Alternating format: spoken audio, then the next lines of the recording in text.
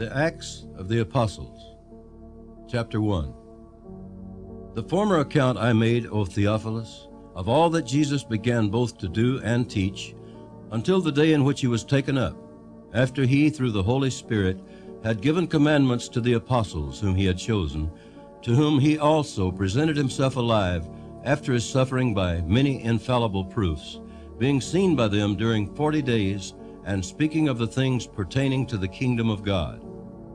And being assembled together with them, he commanded them not to depart from Jerusalem, but to wait for the promise of the Father, which, he said, you have heard from me.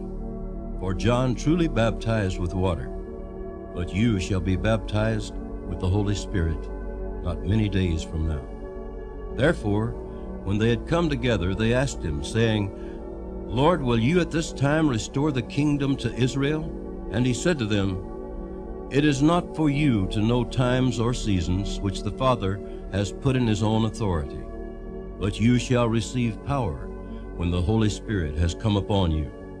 And you shall be witnesses to me in Jerusalem, and in all Judea and Samaria, and to the end of the earth. Now when he had spoken these things, while they watched, he was taken up, and a cloud received him out of their sight. And while they looked steadfastly toward heaven as he went up, behold, 2 men stood by them in white apparel, who also said, Men of Galilee, why do you stand gazing up into heaven? This same Jesus, who was taken up from you into heaven, will so come in like manner as you saw him go into heaven. Then they returned to Jerusalem from the mount called Olivet, which is near Jerusalem, a Sabbath day's journey. And when they had entered, they went up into the upper room where they were staying, Peter, James, John, and Andrew, Philip and Thomas, Bartholomew and Matthew, James the son of Alphaeus, and Simon the Zealot, and Judas the son of James. These all continued with one accord in prayer and supplication with the women and Mary the mother of Jesus, and with his brothers. And in those days Peter stood up in the midst of the disciples, altogether the number of names was about 120, and said, Men and brethren, this scripture had to be fulfilled, which the Holy Spirit spoke before by the mouth of David concerning Judas, who became a guide to those who arrested Jesus. For he was numbered with us and obtained a part in this ministry. Now this man purchased a field with the wages of iniquity, and falling headlong, he burst open in the middle, and all his entrails gushed out. And it became known to all those dwelling in Jerusalem, so that field is called in their own language Akeldama, that is, field of blood. For it is written in the book of Psalms, Let his dwelling place be desolate, and let no one live in it, and let another take his office. Therefore, of these men who have accompanied us all the time that the Lord Jesus went in and out among us, beginning from the baptism of John to that day when he was taken up from us, one of these must become a witness with us of his resurrection. And they proposed 2, Joseph called Barsabas, who was surnamed Justus, and Matthias. And they prayed and said, You, O Lord, who know the hearts of all, show which of these 2 you have chosen to take part in this ministry and apostleship, from which Judas by transgression fell, that he might go to his own place. And they cast their lots, and the lot fell on Matthias, and he was numbered with the 11 apostles.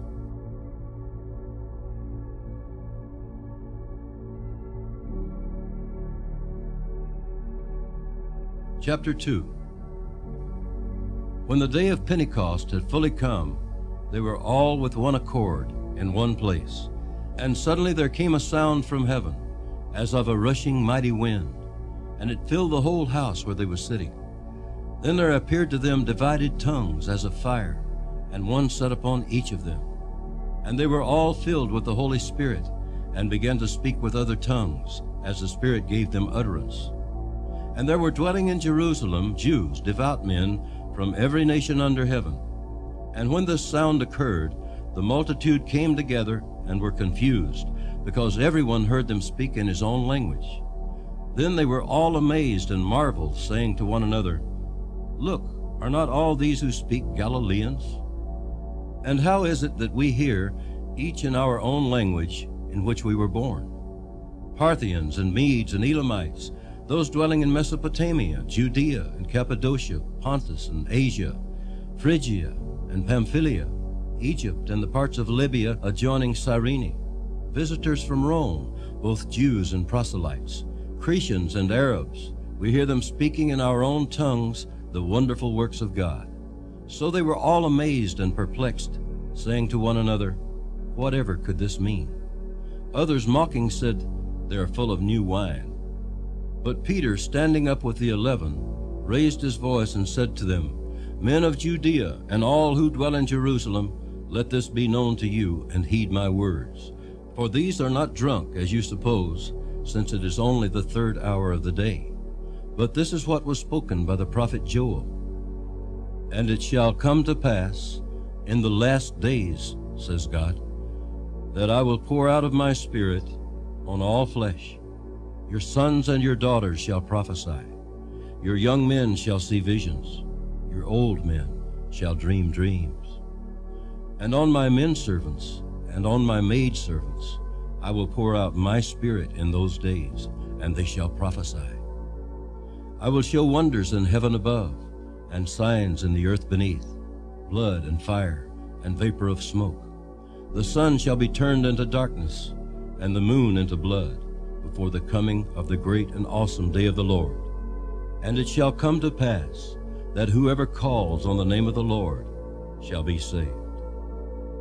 Men of Israel, hear these words.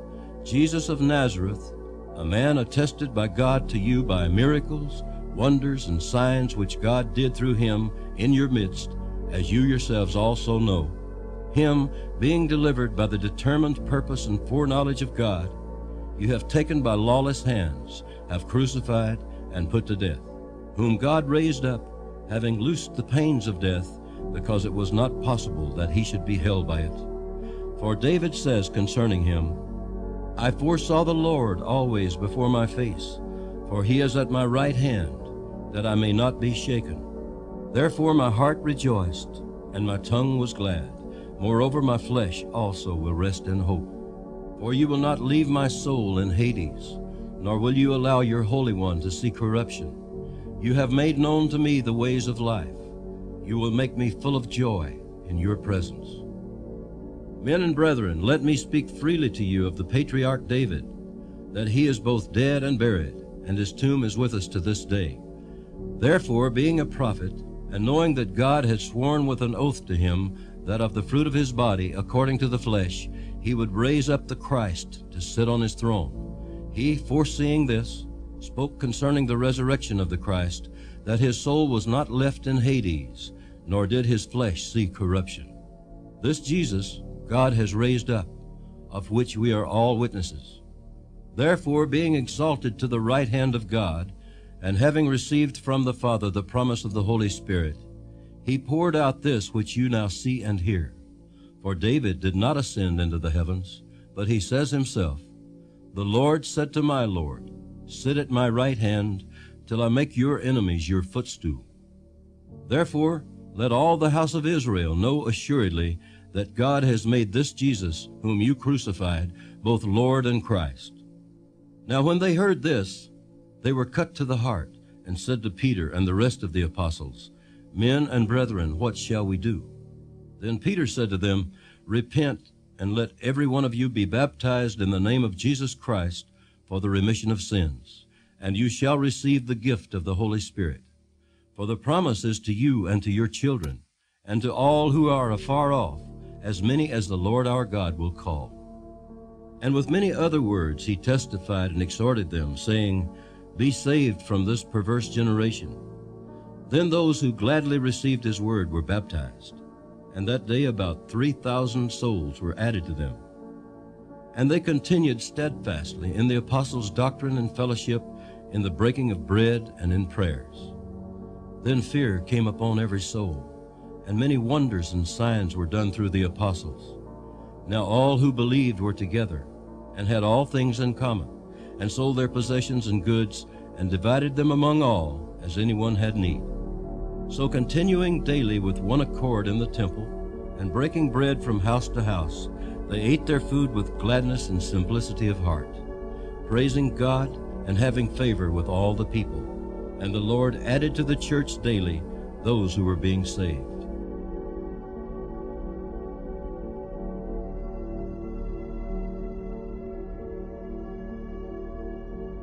Chapter 3. Now Peter and John went up together to the temple at the hour of prayer, the 9th hour, and a certain man, lame from his mother's womb, was carried, whom they laid daily at the gate of the temple, which is called Beautiful, to ask alms from those who entered the temple, who, seeing Peter and John about to go into the temple, asked for alms. And fixing his eyes on him with John, Peter said, "Look at us." So he gave them his attention, expecting to receive something from them.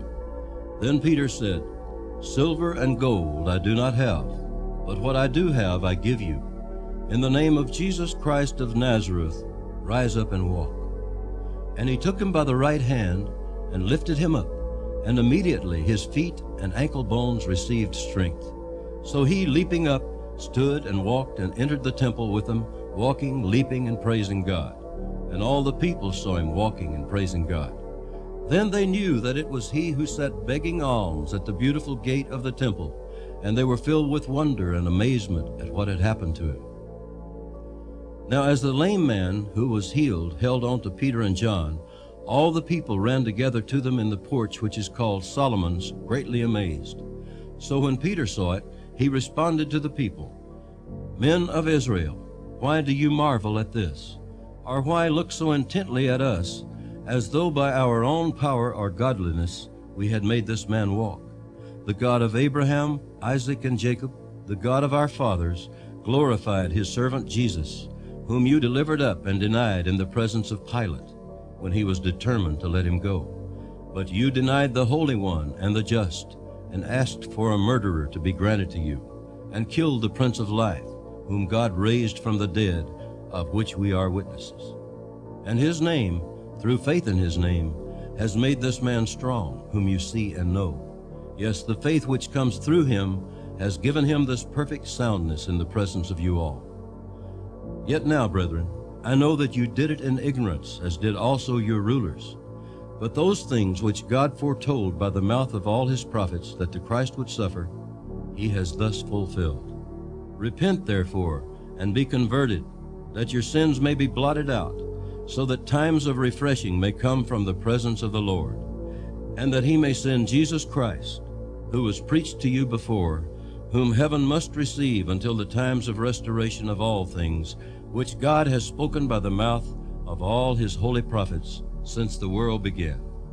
For Moses truly said to the fathers, "The Lord your God will raise up for you a prophet like me from your brethren. Him you shall hear in all things, whatever he says to you. And it shall be that every soul who will not hear that prophet shall be utterly destroyed from among the people.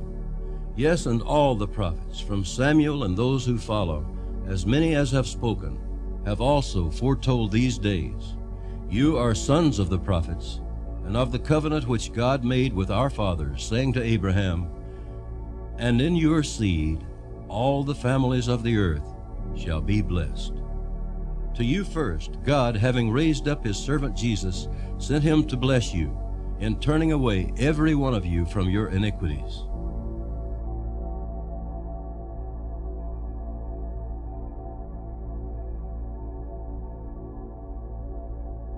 Chapter 4. Now as they spoke to the people, the priests, the captain of the temple, and the Sadducees came upon them, being greatly disturbed that they taught the people and preached in Jesus the resurrection from the dead. And they laid hands on them and put them in custody until the next day, for it was already evening. However, many of those who heard the word believed, and the number of the men came to be about 5,000.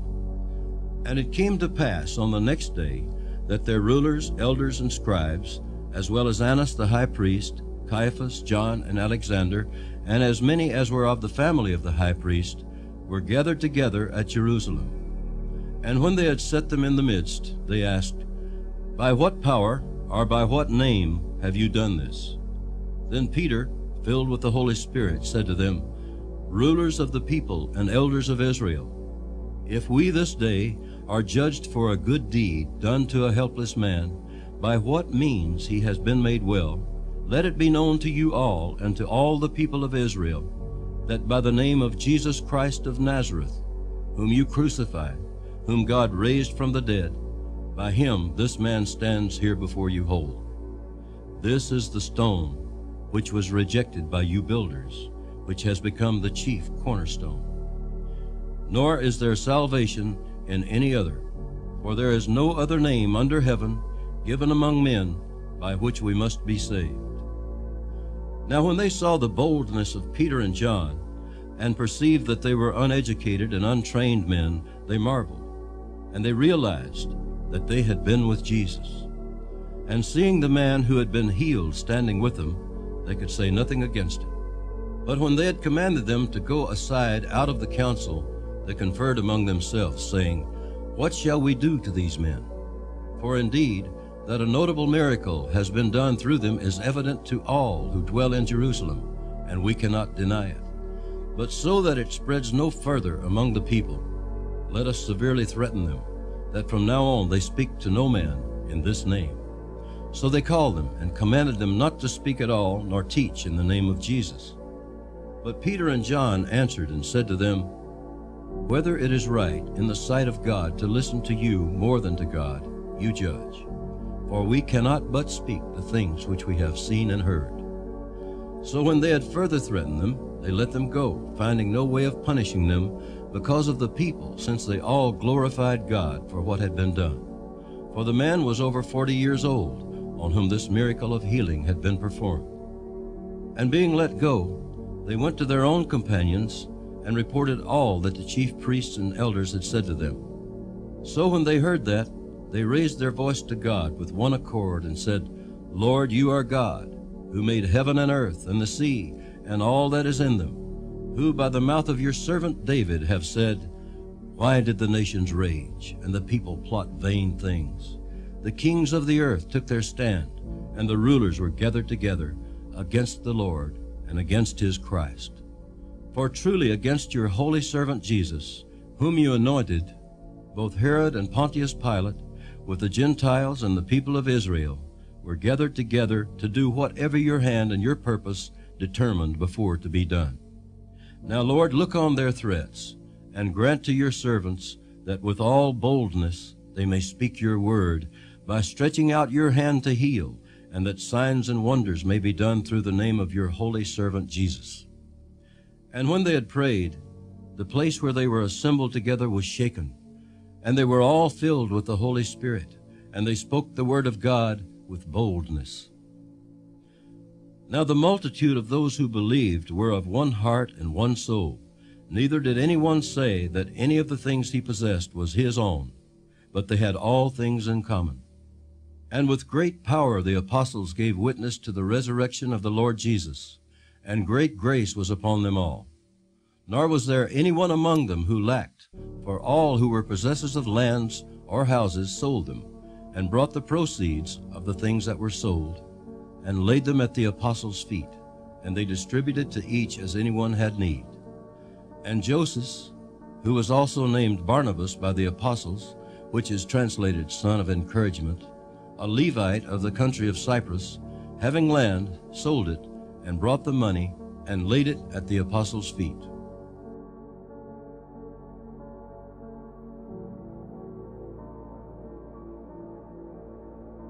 Chapter 5. But a certain man named Ananias, with Sapphira his wife, sold a possession, and he kept back part of the proceeds, his wife also being aware of it, and brought a certain part and laid it at the apostles' feet. But Peter said, "Ananias, why has Satan filled your heart to lie to the Holy Spirit and keep back part of the price of the land for yourself? While it remained, was it not your own? And after it was sold, was it not in your own control? Why have you conceived this thing in your heart? You have not lied to men, but to God." Then Ananias, hearing these words, fell down and breathed his last. So great fear came upon all those who heard these things. And the young men arose and wrapped him up, carried him out, and buried him. Now it was about 3 hours later when his wife came in, not knowing what had happened. And Peter answered her, "Tell me whether you sold the land for so much." She said, "Yes, for so much." Then Peter said to her, "How is it that you have agreed together to test the Spirit of the Lord? Look, the feet of those who have buried your husband are at the door, and they will carry you out." Then immediately she fell down at his feet and breathed her last. And the young men came in and found her dead, and carrying her out, buried her by her husband. So great fear came upon all the church and upon all who heard these things. And through the hands of the apostles many signs and wonders were done among the people, and they were all with one accord in Solomon's porch. Yet none of the rest dared join them, but the people esteemed them highly. And believers were increasingly added to the Lord, multitudes of both men and women, so that they brought the sick out into the streets and laid them on beds and couches, that at least the shadow of Peter passing by might fall on some of them. Also a multitude gathered from the surrounding cities to Jerusalem, bringing sick people and those who were tormented by unclean spirits, and they were all healed. Then the high priest rose up, and all those who were with him, which is the sect of the Sadducees, and they were filled with indignation, and laid their hands on the apostles, and put them in the common prison. But at night an angel of the Lord opened the prison doors, and brought them out, and said, "Go, stand in the temple, and speak to the people all the words of this life." And when they heard that, they entered the temple early in the morning and taught. But the high priest and those with him came and called the council together, with all the elders of the children of Israel, and sent to the prison to have them brought. But when the officers came and did not find them in the prison, they returned and reported, saying, "Indeed, we found the prison shut securely, and the guards standing outside before the doors, but when we opened them, we found no one inside." Now when the high priest, the captain of the temple, and the chief priests heard these things, they wondered what the outcome would be. So one came and told them, saying, "Look, the men whom you put in prison are standing in the temple and teaching the people." Then the captain went with the officers and brought them without violence, for they feared the people, lest they should be stoned. And when they had brought them, they set them before the council. And the high priest asked them, saying, "Did we not strictly command you not to teach in this name? And look, you have filled Jerusalem with your doctrine, and intend to bring this man's blood on us." But Peter and the other apostles answered and said, "We ought to obey God rather than men. The God of our fathers raised up Jesus, whom you murdered by hanging on a tree. Him God has exalted to his right hand to be Prince and Savior, to give repentance to Israel and forgiveness of sins. And we are his witnesses to these things, and so also is the Holy Spirit, whom God has given to those who obey him." When they heard this, they were furious and plotted to kill them. Then one in the council stood up, a Pharisee named Gamaliel, a teacher of the law, held in respect by all the people, and commanded them to put the apostles outside for a little while. And he said to them, "Men of Israel, take heed to yourselves what you intend to do regarding these men. For some time ago Theophilus rose up, claiming to be somebody. A number of men, about 400, joined him. He was slain, and all who obeyed him were scattered and came to nothing. After this man, Judas of Galilee rose up in the days of the census, and drew away many people after him. He also perished, and all who obeyed him were dispersed. And now I say to you, keep away from these men and let them alone. For if this plan or this work is of men, it will come to nothing. But if it is of God, you cannot overthrow it, lest you even be found to fight against God." And they agreed with him. And when they had called for the apostles and beaten them, they commanded that they should not speak in the name of Jesus, and let them go. So they departed from the presence of the council, rejoicing that they were counted worthy to suffer shame for his name. And daily in the temple and in every house they did not cease teaching and preaching Jesus as the Christ.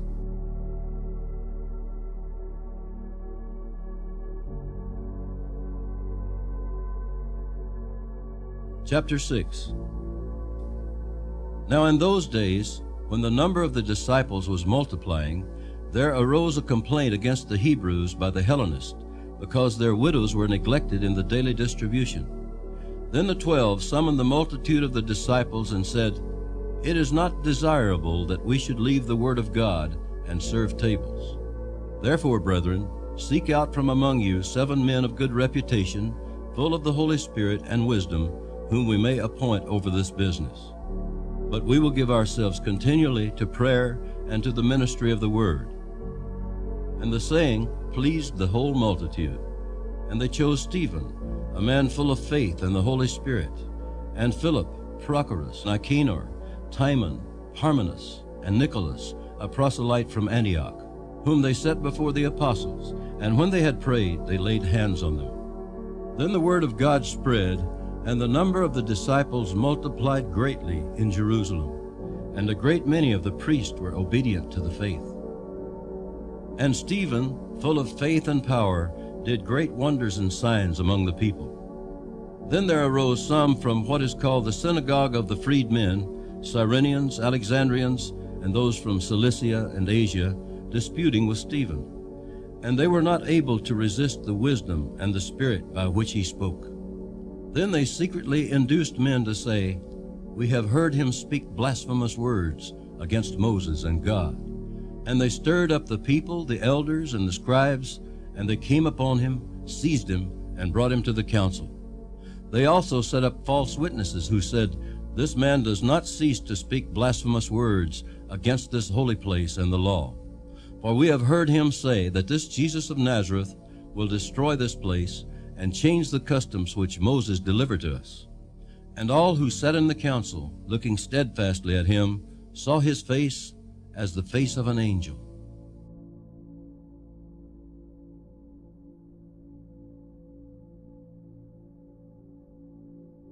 Chapter 7.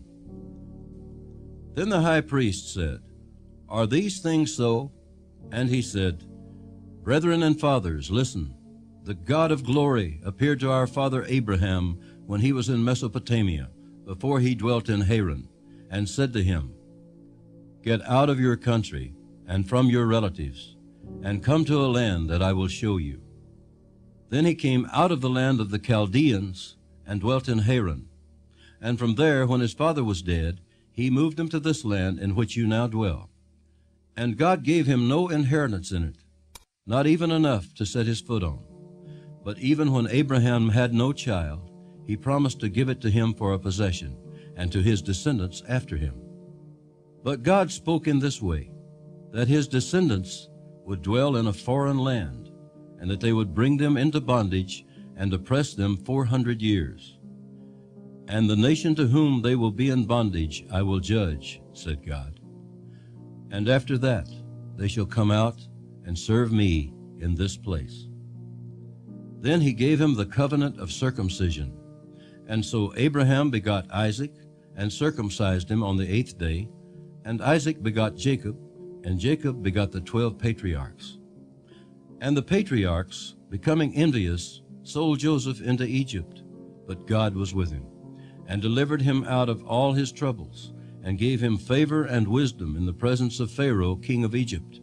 And he made him governor over Egypt and all his house. Now a famine and great trouble came over all the land of Egypt and Canaan, and our fathers found no sustenance. But when Jacob heard that there was grain in Egypt, he sent out our fathers first. And the second time Joseph was made known to his brothers, and Joseph's family became known to the Pharaoh. Then Joseph sent and called his father Jacob and all his relatives to him, 75 people.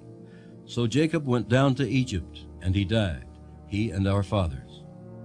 And they were carried back to Shechem, and laid in the tomb that Abraham bought for a sum of money from the sons of Hamor, the father of Shechem. But when the time of the promise drew near which God had sworn to Abraham, the people grew and multiplied in Egypt, till another king arose who did not know Joseph.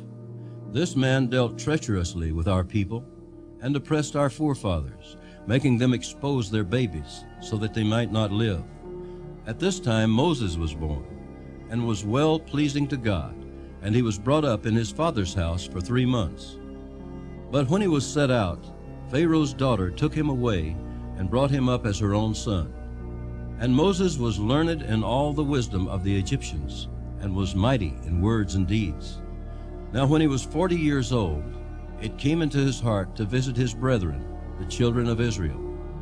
And seeing one of them suffer wrong, he defended and avenged him who was oppressed, and struck down the Egyptian. For he supposed that his brethren would have understood that God would deliver them by his hand, but they did not understand. And the next day he appeared to 2 of them as they were fighting, and tried to reconcile them, saying, Men, you are brethren. Why do you wrong one another? But he who did his neighbor wrong pushed him away, saying, Who made you a ruler and a judge over us? Do you want to kill me as you did the Egyptian yesterday? Then at this saying Moses fled, and became a dweller in the land of Midian, where he had 2 sons. And when 40 years had passed, an angel of the Lord appeared to him in a flame of fire in a bush in the wilderness of Mount Sinai. When Moses saw it, he marveled at the sight, and as he drew near to observe, the voice of the Lord came to him, saying, I am the God of your fathers, the God of Abraham, the God of Isaac, and the God of Jacob. And Moses trembled and dared not look.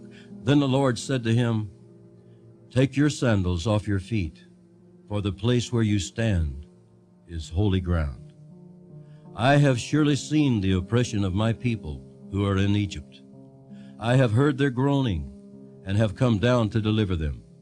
And now come, I will send you to Egypt. This Moses, whom they rejected, saying, Who made you a ruler and a judge, is the one God sent to be a ruler and a deliverer by the hand of the angel who appeared to him in the bush. He brought them out, after he had shown wonders and signs in the land of Egypt, and in the Red Sea, and in the wilderness 40 years. This is that Moses who said to the children of Israel, The Lord your God will raise up for you a prophet like me from your brethren. Him you shall hear. This is he who was in the congregation in the wilderness with the angel who spoke to him on Mount Sinai, and with our fathers, the one who received the living oracles to give to us, whom our fathers would not obey but rejected. And in their hearts they turned back to Egypt, saying to Aaron, Make us gods to go before us. As for this Moses, who brought us out of the land of Egypt, we do not know what has become of him. And they made a calf in those days, offered sacrifices to the idol, and rejoiced in the works of their own hands. Then God turned and gave them up to worship the host of heaven, as it is written in the book of the prophets. Did you offer me slaughtered animals and sacrifices during 40 years in the wilderness, O house of Israel? You also took up the tabernacle of Moloch, and the star of your god Remphan, images which you made to worship, and I will carry you away beyond Babylon. Our fathers had the tabernacle of witness in the wilderness, as he appointed, instructing Moses to make it according to the pattern that he had seen, which our fathers, having received it in turn, also brought with Joshua into the land possessed by the Gentiles, whom God drove out before the face of our fathers until the days of David, who found favor before God and asked to find a dwelling for the God of Jacob. But Solomon built him a house. However, the Most High does not dwell in temples made with hands, as the prophet says, Heaven is my throne, and earth is my footstool. What house will you build for me, says the Lord? Or what is the place of my rest? Has my hand not made all these things? You stiff-necked and uncircumcised in heart and ears, you always resist the Holy Spirit. As your fathers did, so do you. Which of the prophets did your fathers not persecute? And they killed those who foretold the coming of the Just One, of whom you now have become the betrayers and murderers, who have received the law by the direction of angels, and have not kept it. When they heard these things, they were cut to the heart, and they gnashed at him with their teeth.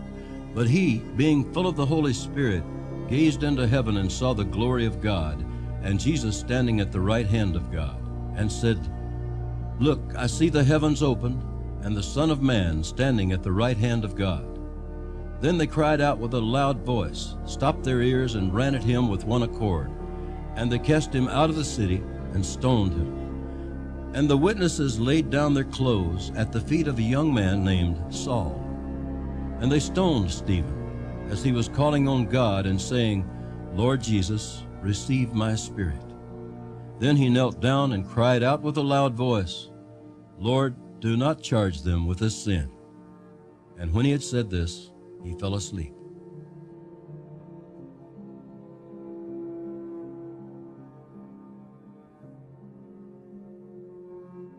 Chapter 8. Now Saul was consenting to his death.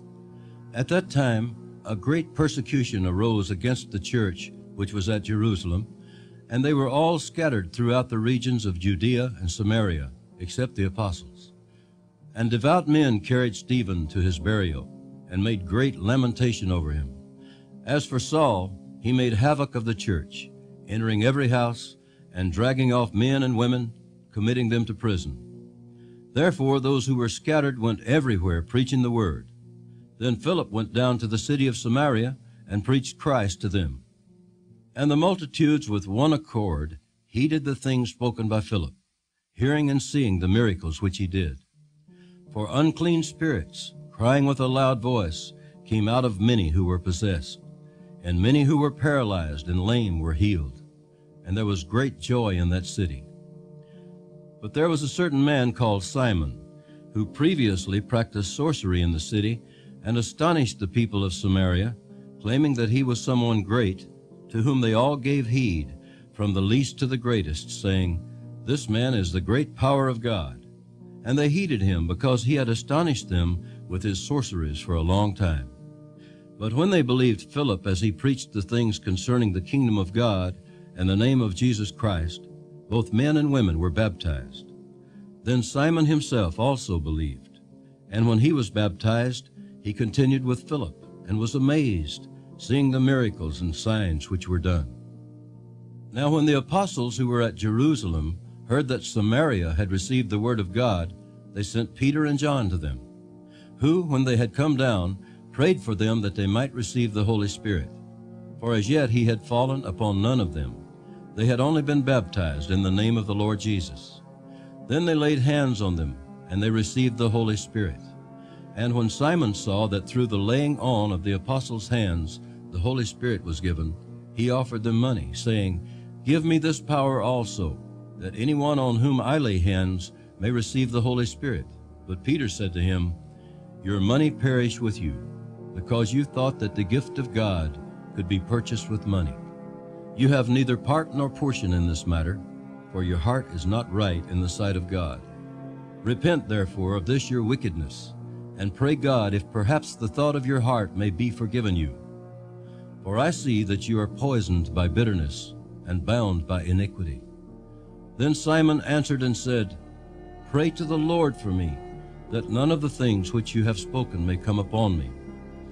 So when they had testified and preached the word of the Lord, they returned to Jerusalem, preaching the gospel in many villages of the Samaritans. Now an angel of the Lord spoke to Philip, saying, Arise and go toward the south, along the road which goes down from Jerusalem to Gaza. This is desert. So he arose and went. And behold, a man of Ethiopia, a eunuch of great authority under Candace, the queen of the Ethiopians, who had charge of all her treasury and had come to Jerusalem to worship, was returning. And sitting in his chariot, he was reading Isaiah the prophet.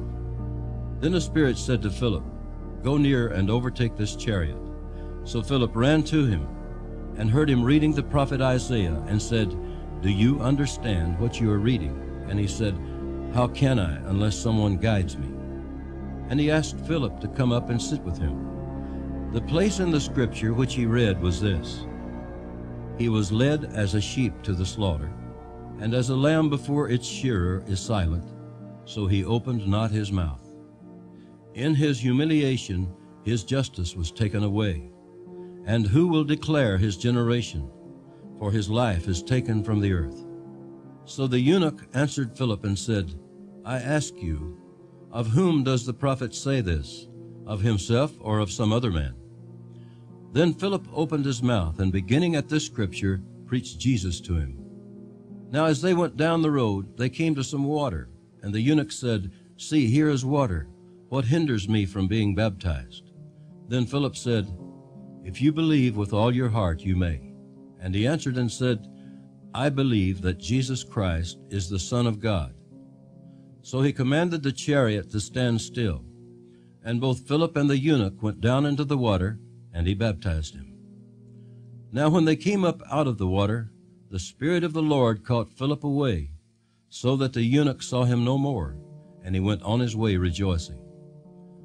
But Philip was found at Azotus, and passing through, he preached in all the cities till he came to Caesarea.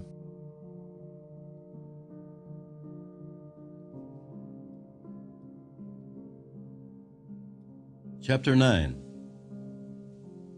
Then Saul, still breathing threats and murder against the disciples of the Lord, went to the high priest, and asked letters from him to the synagogues of Damascus, so that if he found any who were of the way, whether men or women, he might bring them bound to Jerusalem.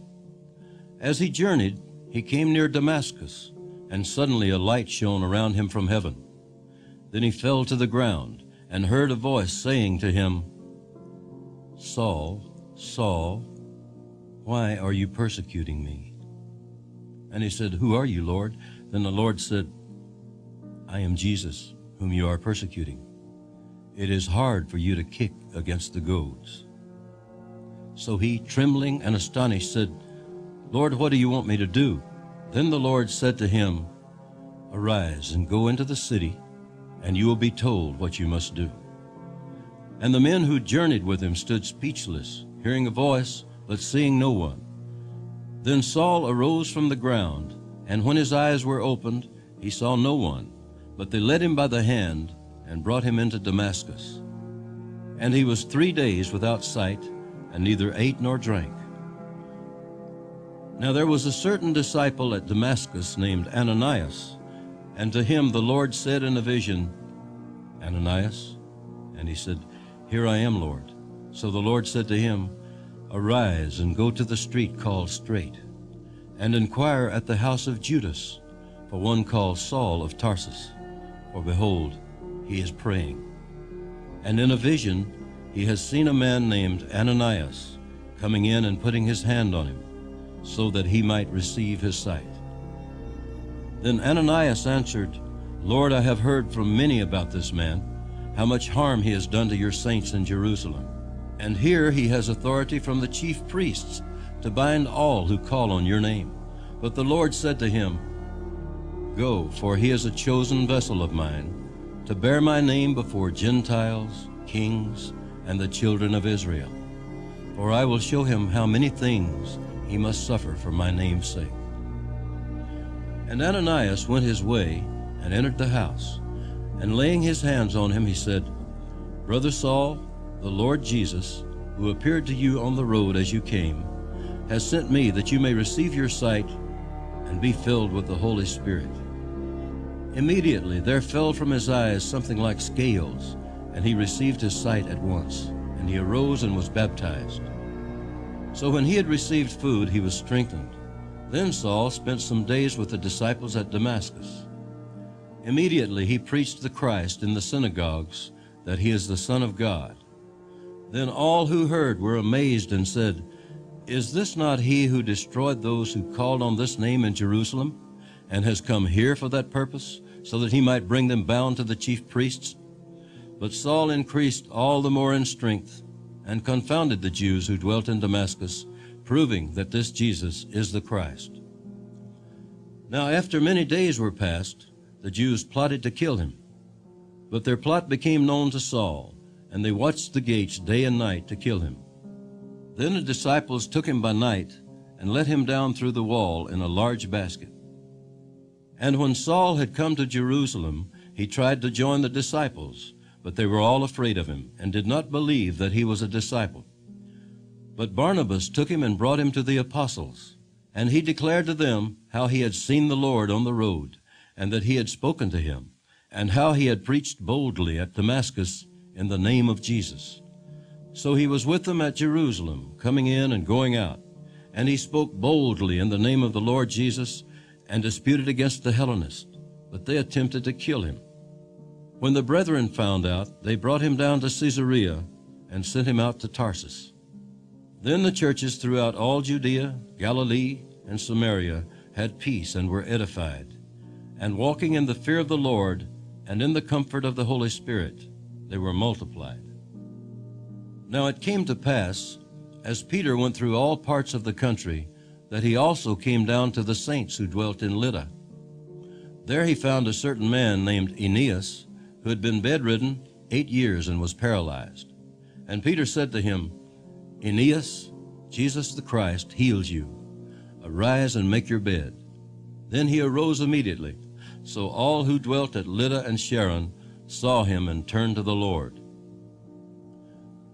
At Joppa there was a certain disciple named Tabitha, which is translated Dorcas. This woman was full of good works and charitable deeds, which she did. But it happened in those days that she became sick and died. When they had washed her, they laid her in an upper room. And since Lydda was near Joppa, and the disciples had heard that Peter was there, they sent 2 men to him, imploring him not to delay in coming to them. Then Peter arose and went with them. When he had come, they brought him to the upper room. And all the widows stood by him weeping, showing the tunics and garments which Dorcas had made while she was with them. But Peter put them all out, and knelt down and prayed. And turning to the body, he said, Tabitha, arise. And she opened her eyes, and when she saw Peter, she sat up. Then he gave her his hand and lifted her up, and when he had called the saints and widows, he presented her alive. And it became known throughout all Joppa, and many believed on the Lord. So it was that he stayed many days in Joppa with Simon a tanner.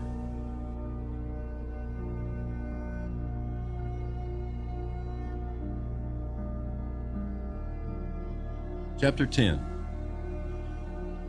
There was a certain man in Caesarea called Cornelius, a centurion of what was called the Italian regiment, a devout man, and one who feared God with all his household, who gave alms generously to the people and prayed to God always.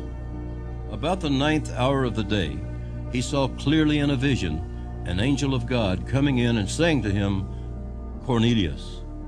And when he observed him, he was afraid and said, What is it, Lord? So he said to him, Your prayers and your alms have come up for a memorial before God. Now send men to Joppa, and send for Simon, whose surname is Peter. He is lodging with Simon a tanner, whose house is by the sea. He will tell you what you must do. And when the angel who spoke to him had departed, Cornelius called 2 of his household servants and a devout soldier from among those who waited on him continually. So when he had explained all these things to them, he sent them to Joppa. The next day, as they went on their journey and drew near the city, Peter went up on the housetop to pray, about the 6th hour. Then he became very hungry and wanted to eat. But while they made ready, he fell into a trance and saw heaven opened and an object like a great sheet bound at the 4 corners, descending to him and let down to the earth. In it were all kinds of 4-footed animals of the earth, wild beasts, creeping things, and birds of the air. And a voice came to him, Rise, Peter, kill and eat. But Peter said, Not so, Lord, for I have never eaten anything common or unclean. And a voice spoke to him again the 2nd time, What God has cleansed, you must not call common. This was done 3 times, and the object was taken up into heaven again. Now while Peter wondered within himself what this vision which he had seen meant, behold, the men who had been sent from Cornelius had made inquiry for Simon's house, and stood before the gate. And they called and asked whether Simon, whose surname was Peter, was lodging there. While Peter thought about the vision, the Spirit said to him, Behold, 3 men are seeking you. Arise, therefore, go down and go with them, doubting nothing, for I have sent them. Then Peter went down to the men who had been sent to him from Cornelius and said, Yes, I am he whom you seek.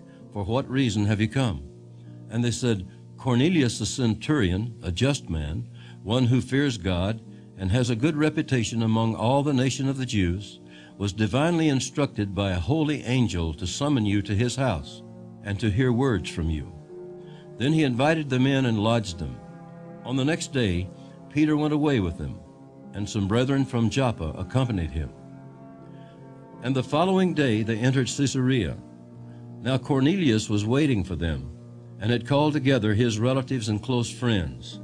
As Peter was coming in, Cornelius met him and fell down at his feet and worshipped him. But Peter lifted him up, saying, Stand up, I myself am also a man. And as he talked with him, he went in and found many who had come together. Then he said to them, You know how unlawful it is for a Jewish man to keep company with or go to one of another nation, but God has shown me that I should not call any man common or unclean. Therefore I came without objection as soon as I was sent for. I asked then, For what reason have you sent for me? So Cornelius said, 4 days ago I was fasting until this hour, and at the 9th hour I prayed in my house, and behold, a man stood before me in bright clothing, and said, Cornelius, your prayer has been heard, and your alms are remembered in the sight of God. Send therefore to Joppa, and call Simon here, whose surname is Peter. He is lodging in the house of Simon, a tanner, by the sea. When he comes, he will speak to you. So I sent to you immediately, and you have done well to come. Now therefore we are all present before God to hear all the things commanded you by God. Then Peter opened his mouth and said, In truth, I perceive that God shows no partiality, but in every nation whoever fears him and works righteousness is accepted by him. The word which God sent to the children of Israel, preaching peace through Jesus Christ, he is Lord of all, that word you know, which was proclaimed throughout all Judea and began from Galilee after the baptism which John preached, how God anointed Jesus of Nazareth with the Holy Spirit and with power, who went about doing good and healing all who were oppressed by the devil, for God was with him.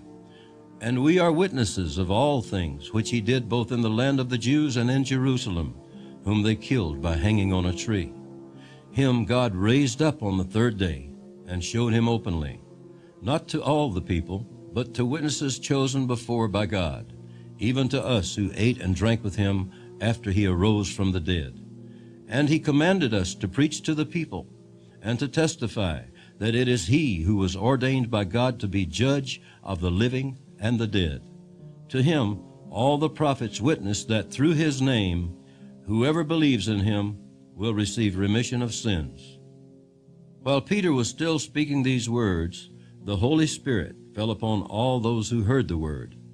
And those of the circumcision who believed were astonished, as many as came with Peter, because the gift of the Holy Spirit had been poured out on the Gentiles also. For they heard them speak with tongues and magnify God. Then Peter answered, Can anyone forbid water, that these should not be baptized who have received the Holy Spirit just as we have? And he commanded them to be baptized in the name of the Lord. Then they asked him to stay a few days.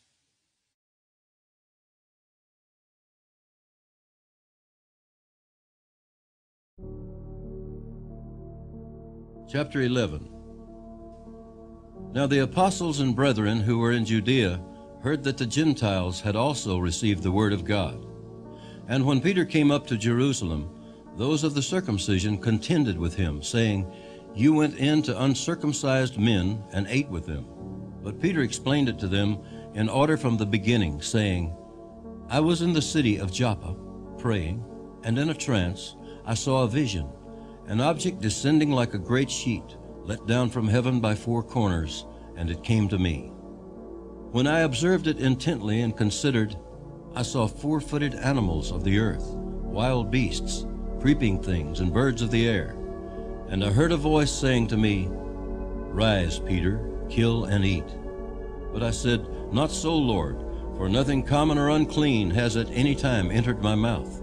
But the voice answered me again from heaven, What God has cleansed, you must not call common. Now this was done 3 times, and all were drawn up again into heaven. At that very moment, 3 men stood before the house where I was, having been sent to me from Caesarea. Then the Spirit told me to go with them, doubting nothing. Moreover, these 6 brethren accompanied me, and we entered the man's house. And he told us how he had seen an angel standing in his house, who said to him, "Send men to Joppa, and call for Simon, whose surname is Peter, who will tell you words by which you and all your household will be saved." And as I began to speak, the Holy Spirit fell upon them, as upon us at the beginning. Then I remembered the word of the Lord, how he said, "John indeed baptized with water, but you shall be baptized with the Holy Spirit." If therefore God gave them the same gift as he gave us when we believed on the Lord Jesus Christ, who was I that I could withstand God?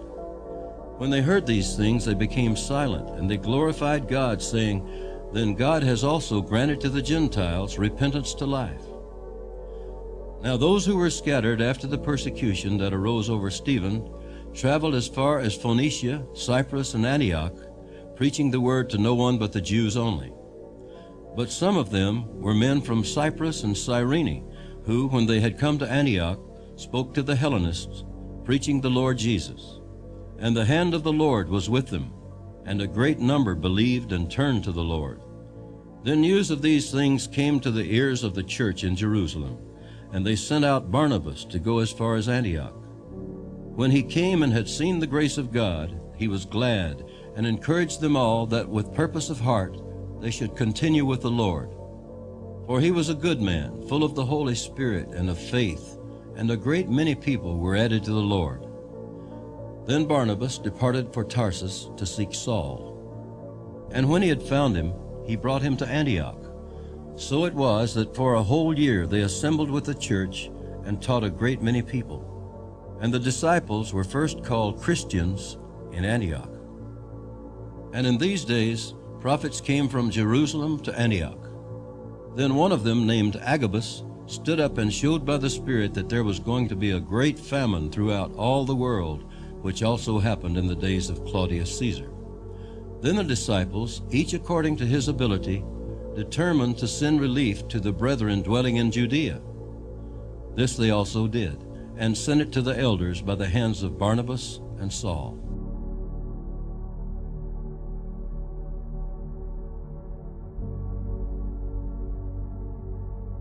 Chapter 12. Now about that time, Herod the king stretched out his hand to harass some from the church. Then he killed James, the brother of John, with a sword. And because he saw that it pleased the Jews, he proceeded further to seize Peter also. Now it was during the days of unleavened bread. So when he had arrested him, he put him in prison, and delivered him to 4 squads of soldiers to keep him, intending to bring him before the people after Passover. Peter was therefore kept in prison, but constant prayer was offered to God for him by the church. And when Herod was about to bring him out, that night Peter was sleeping, bound with 2 chains between 2 soldiers, and the guards before the door were keeping the prison. Now behold, an angel of the Lord stood by him, and a light shone in the prison. And he struck Peter on the side and raised him up, saying, "Arise quickly." And his chains fell off his hands. Then the angel said to him, "Gird yourself and tie on your sandals." And so he did. And he said to him, "Put on your garment and follow me." So he went out and followed him, and did not know that what was done by the angel was real, but thought he was seeing a vision. When they were past the first and the second guard posts, they came to the iron gate that leads to the city, which opened to them of its own accord. And they went out and went down one street, and immediately the angel departed from him.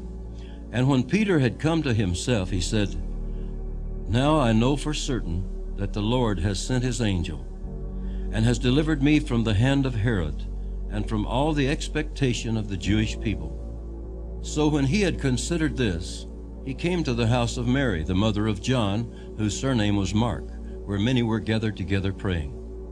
And as Peter knocked at the door of the gate, a girl named Rhoda came to answer. When she recognized Peter's voice, because of her gladness, she did not open the gate, but ran in and announced that Peter stood before the gate. But they said to her, "You are beside yourself. Yet she kept insisting that it was so. So they said, "It is his angel." Now Peter continued knocking, and when they opened the door and saw him, they were astonished. But motioning to them with his hand to keep silent, he declared to them how the Lord had brought him out of the prison. And he said, "Go tell these things to James and to the brethren." And he departed and went to another place. Then as soon as it was day, there was no small stir among the soldiers about what had become of Peter.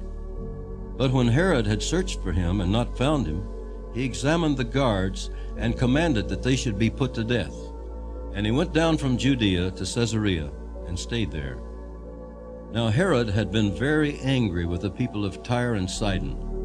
But they came to him with one accord, and having made Blastus, the king's personal aide, their friend, they asked for peace, because their country was supplied with food by the king's country. So on a set day, Herod, arrayed in royal apparel, sat on his throne and gave an oration to them. And the people kept shouting, "The voice of a God and not of a man." Then immediately an angel of the Lord struck him, because he did not give glory to God, and he was eaten by worms and died.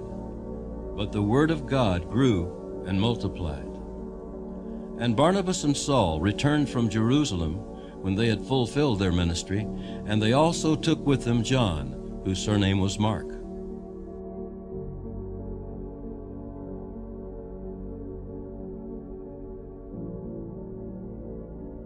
Chapter 13. Now in the church that was at Antioch there were certain prophets and teachers, Barnabas, Simeon, who is called Niger, Lucius of Cyrene, Manaen, who had been brought up with Herod the Tetrarch, and Saul. As they ministered to the Lord and fasted, the Holy Spirit said, "Now separate to me Barnabas and Saul for the work to which I have called them." Then having fasted and prayed, and laid hands on them, they sent them away. So being sent out by the Holy Spirit, they went down to Seleucia, and from there they sailed to Cyprus. And when they arrived at Salamis, they preached the word of God in the synagogues of the Jews. They also had John as their assistant. Now when they had gone through the island to Paphos, they found a certain sorcerer, a false prophet, a Jew whose name was Bar-Jesus, who was with the proconsul Sergius Paulus, an intelligent man. This man called for Barnabas and Saul, and sought to hear the word of God. But Elymas, the sorcerer, for so his name is translated, withstood them, seeking to turn the proconsul away from the faith. Then Saul, who also is called Paul, filled with the Holy Spirit, looked intently at him and said, "O full of all deceit and all fraud, you son of the devil, you enemy of all righteousness, will you not cease perverting the straight ways of the Lord? And now indeed the hand of the Lord is upon you, and you shall be blind, not seeing the sun for a time." And immediately a dark mist fell on him, and he went around seeking someone to lead him by the hand. Then the proconsul believed when he saw what had been done, being astonished at the teaching of the Lord. Now when Paul and his party set sail from Paphos, they came to Perga in Pamphylia, and John, departing from them, returned to Jerusalem. But when they departed from Perga, they came to Antioch in Pisidia, and went into the synagogue on the Sabbath day and sat down. And after the reading of the law and the prophets, the rulers of the synagogue sent to them, saying, "Men and brethren, if you have any word of exhortation for the people, say on." Then Paul stood up, and motioning with his hand said, "Men of Israel, and you who fear God, listen. The God of this people Israel chose our fathers, and exalted the people when they dwelt as strangers in the land of Egypt, and with an uplifted arm he brought them out of it. Now for a time of about 40 years he put up with their ways in the wilderness. And when he had destroyed 7 nations in the land of Canaan, he distributed their land to them by allotment. After that he gave them judges for about 450 years, until Samuel the prophet. And afterward they asked for a king, so God gave them Saul the son of Kish, a man of the tribe of Benjamin, for 40 years.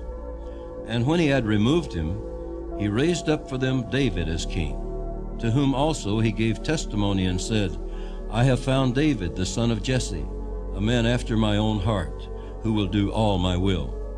From this man's seed, according to the promise, God raised up for Israel a Savior, Jesus, after John had first preached, before his coming, the baptism of repentance to all the people of Israel. And as John was finishing his course, he said, "Who do you think I am? I am not he, but behold, there comes one after me, the sandals of whose feet I am not worthy to loose. Men and brethren, sons of the family of Abraham, and those among you who fear God, to you the word of this salvation has been sent. For those who dwell in Jerusalem, and their rulers, because they did not know him, nor even the voices of the prophets which are read every Sabbath, have fulfilled them in condemning him. And though they found no cause for death in him, they asked Pilate that he should be put to death. Now when they had fulfilled all that was written concerning him, they took him down from the tree and laid him in a tomb. But God raised him from the dead. He was seen for many days by those who came up with him from Galilee to Jerusalem, who are his witnesses to the people. And we declare to you glad tidings, that promise which was made to the fathers. God has fulfilled this for us their children, in that he has raised up Jesus. As it is also written in the second psalm, You are my son, today I have begotten you. And that he raised him from the dead, no more to return to corruption. He has spoken thus, I will give you the sure mercies of David. Therefore he also says in another psalm, You will not allow your Holy One to see corruption. For David, after he had served his own generation by the will of God, fell asleep, was buried with his fathers, and saw corruption. But he whom God raised up saw no corruption. Therefore let it be known to you, brethren, that through this man is preached to you the forgiveness of sins, and by him every one who believes is justified from all things from which you could not be justified by the law of Moses. Beware therefore, lest what has been spoken in the prophets come upon you. Behold, you despisers, marvel and perish. For I work a work in your days, a work which you will by no means believe, though one were to declare it to you. So when the Jews went out of the synagogue, the Gentiles begged that these words might be preached to them the next Sabbath. Now when the congregation had broken up, many of the Jews and devout proselytes followed Paul and Barnabas, who, speaking to them, persuaded them to continue in the grace of God.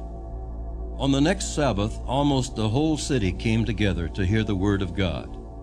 But when the Jews saw the multitudes, they were filled with envy, and contradicting and blaspheming, they opposed the things spoken by Paul. Then Paul and Barnabas grew bold and said, It was necessary that the word of God should be spoken to you first. But since you reject it, and judge yourselves unworthy of everlasting life, behold, we turn to the Gentiles. For so the Lord has commanded us, I have set you as a light to the Gentiles, that you should be for salvation to the ends of the earth. Now when the Gentiles heard this, they were glad and glorified the word of the Lord, and as many as had been appointed to eternal life believed. And the word of the Lord was being spread throughout all the region. But the Jews stirred up the devout and prominent women and the chief men of the city, raised up persecution against Paul and Barnabas, and expelled them from their region. But they shook off the dust from their feet against them, and came to Iconium. And the disciples were filled with joy, and with the Holy Spirit.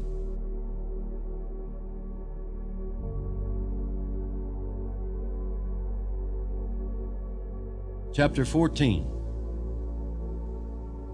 Now it happened in Iconium that they went together to the synagogue of the Jews, and so spoke that a great multitude both of the Jews and of the Greeks believed. But the unbelieving Jews stirred up the Gentiles, and poisoned their minds against the brethren. Therefore they stayed there a long time, speaking boldly in the Lord, who was bearing witness to the word of his grace, granting signs and wonders to be done by their hands. But the multitude of the city was divided, part sided with the Jews, and part with the apostles. And when a violent attempt was made by both the Gentiles and Jews, with their rulers, to abuse and stone them, they became aware of it, and fled to Lystra and Derbe, cities of Lycaonia, and to the surrounding region, and they were preaching the gospel there. And in Lystra, a certain man without strength in his feet was sitting, a cripple from his mother's womb, who had never walked. This man heard Paul speaking. Paul, observing him intently, and seeing that he had faith to be healed, said with a loud voice, "Stand up straight on your feet." And he leaped and walked. Now when the people saw what Paul had done, they raised their voices, saying in the Lycaonian language, "The gods have come down to us in the likeness of men." And Barnabas they called Zeus, and Paul Hermes, because he was the chief speaker. Then the priest of Zeus, whose temple was in front of their city, brought oxen and garlands to the gates, intending to sacrifice with the multitudes. But when the apostles Barnabas and Paul heard this, they tore their clothes and ran in among the multitude, crying out and saying, "Men, why are you doing these things?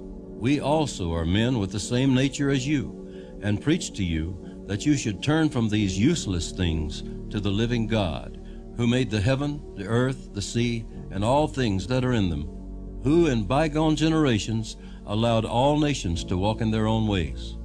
Nevertheless, he did not leave himself without witness, in that he did good, gave us rain from heaven and fruitful seasons, filling our hearts with food and gladness." And with these sayings they could scarcely restrain the multitudes from sacrificing to them. Then Jews from Antioch and Iconium came there, and having persuaded the multitudes, they stoned Paul and dragged him out of the city, supposing him to be dead. However, when the disciples gathered around him, he rose up and went into the city, and the next day he departed with Barnabas to Derbe. And when they had preached the gospel to that city, and made many disciples, they returned to Lystra, Iconium, and Antioch, strengthening the souls of the disciples, exhorting them to continue in the faith, and saying, "We must through many tribulations enter the kingdom of God." So when they had appointed elders in every church, and prayed with fasting, they commended them to the Lord, in whom they had believed. And after they had passed through Pisidia, they came to Pamphylia. Now when they had preached the word in Perga, they went down to Attalia. From there they sailed to Antioch, where they had been commended to the grace of God for the work which they had completed. Now when they had come and gathered the church together, they reported all that God had done with them, and that he had opened the door of faith to the Gentiles. So they stayed there a long time with the disciples.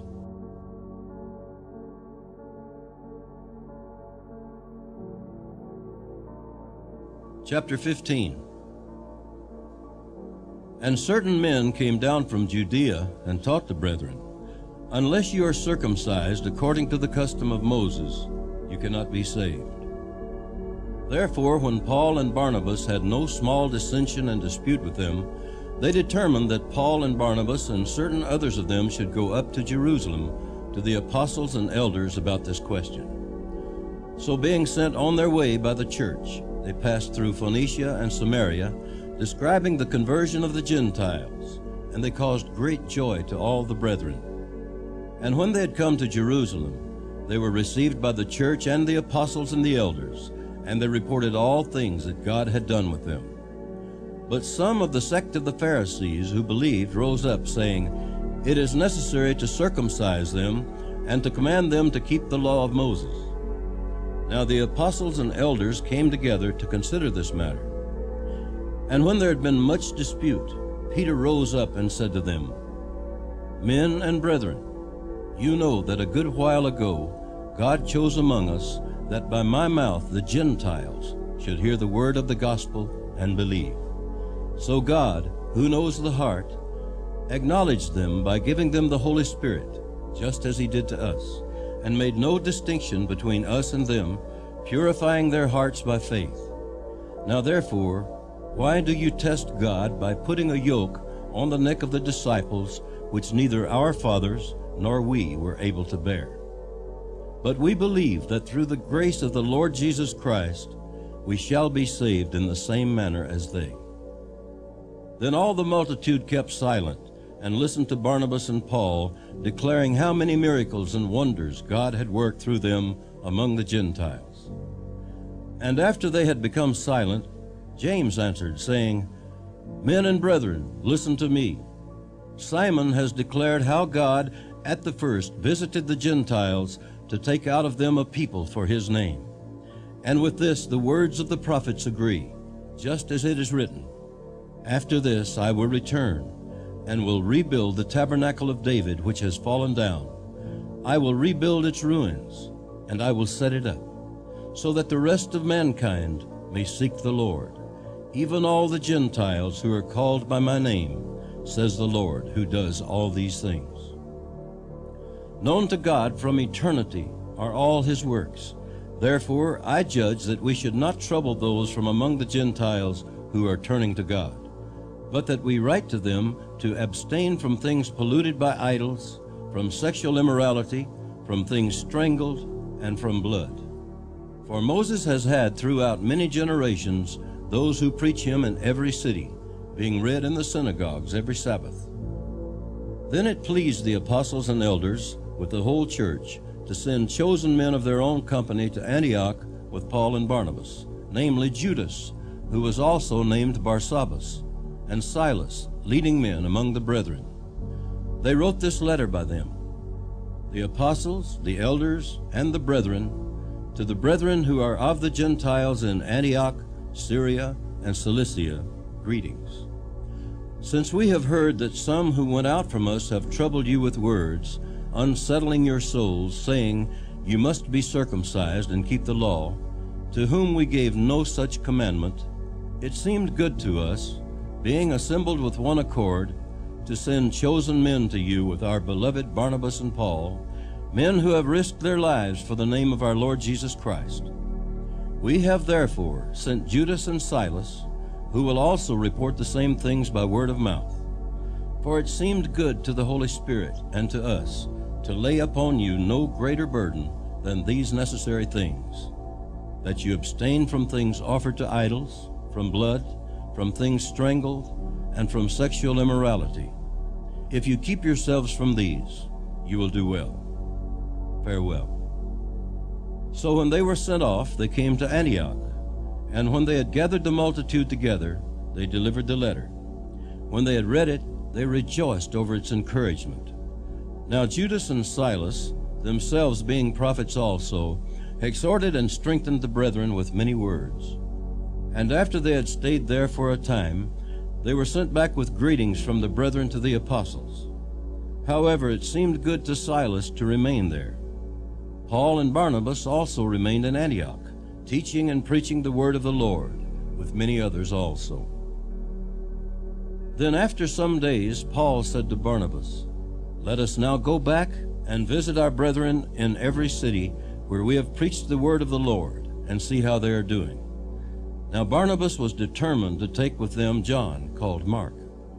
But Paul insisted that they should not take with them the one who had departed from them in Pamphylia, and had not gone with them to the work.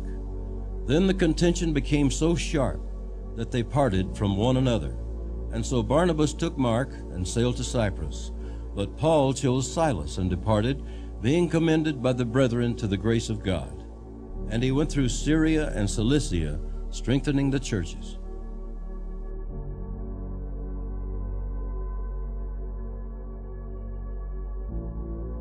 Chapter 16.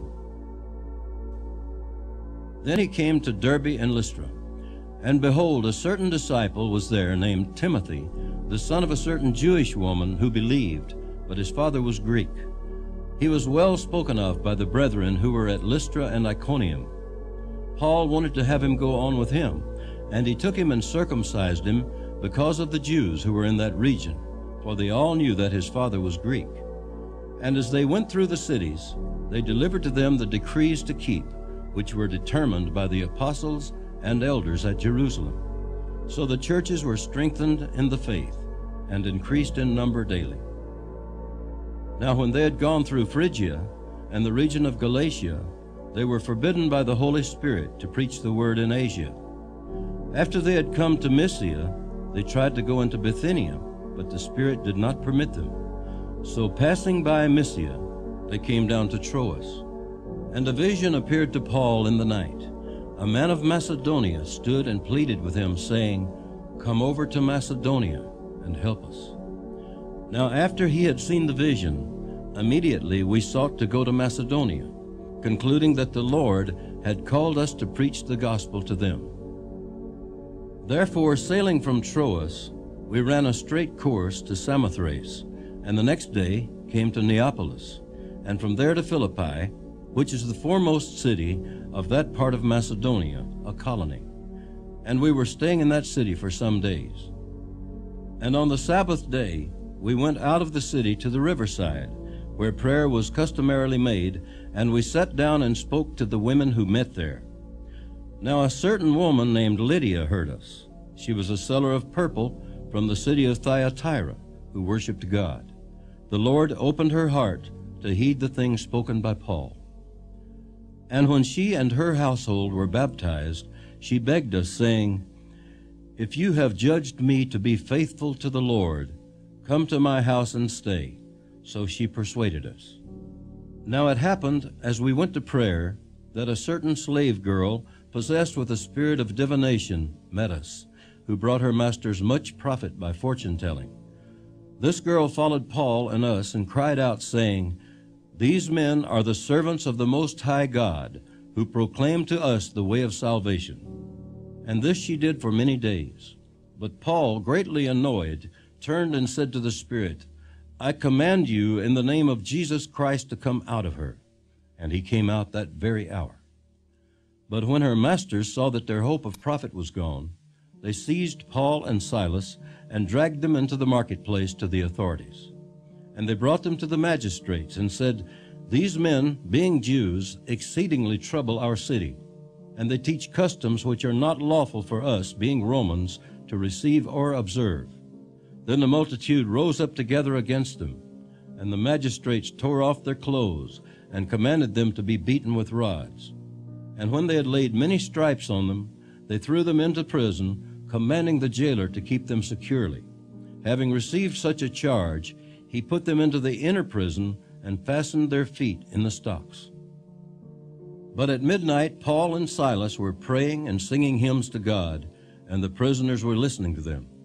Suddenly there was a great earthquake, so that the foundations of the prison were shaken, and immediately all the doors were opened, and everyone's chains were loosed. And the keeper of the prison, awaking from sleep and seeing the prison doors open, supposing the prisoners had fled, drew his sword and was about to kill himself. But Paul called with a loud voice, saying, "Do yourself no harm, for we are all here." Then he called for a light, ran in, and fell down trembling before Paul and Silas. And he brought them out and said, "Sirs, what must I do to be saved?" So they said, "Believe on the Lord Jesus Christ, and you will be saved, you and your household." Then they spoke the word of the Lord to him and to all who were in his house. And he took them the same hour of the night and washed their stripes, and immediately he and all his family were baptized. Now when he had brought them into his house, he set food before them, and he rejoiced, having believed in God with all his household. And when it was day, the magistrates sent the officers, saying, "Let those men go."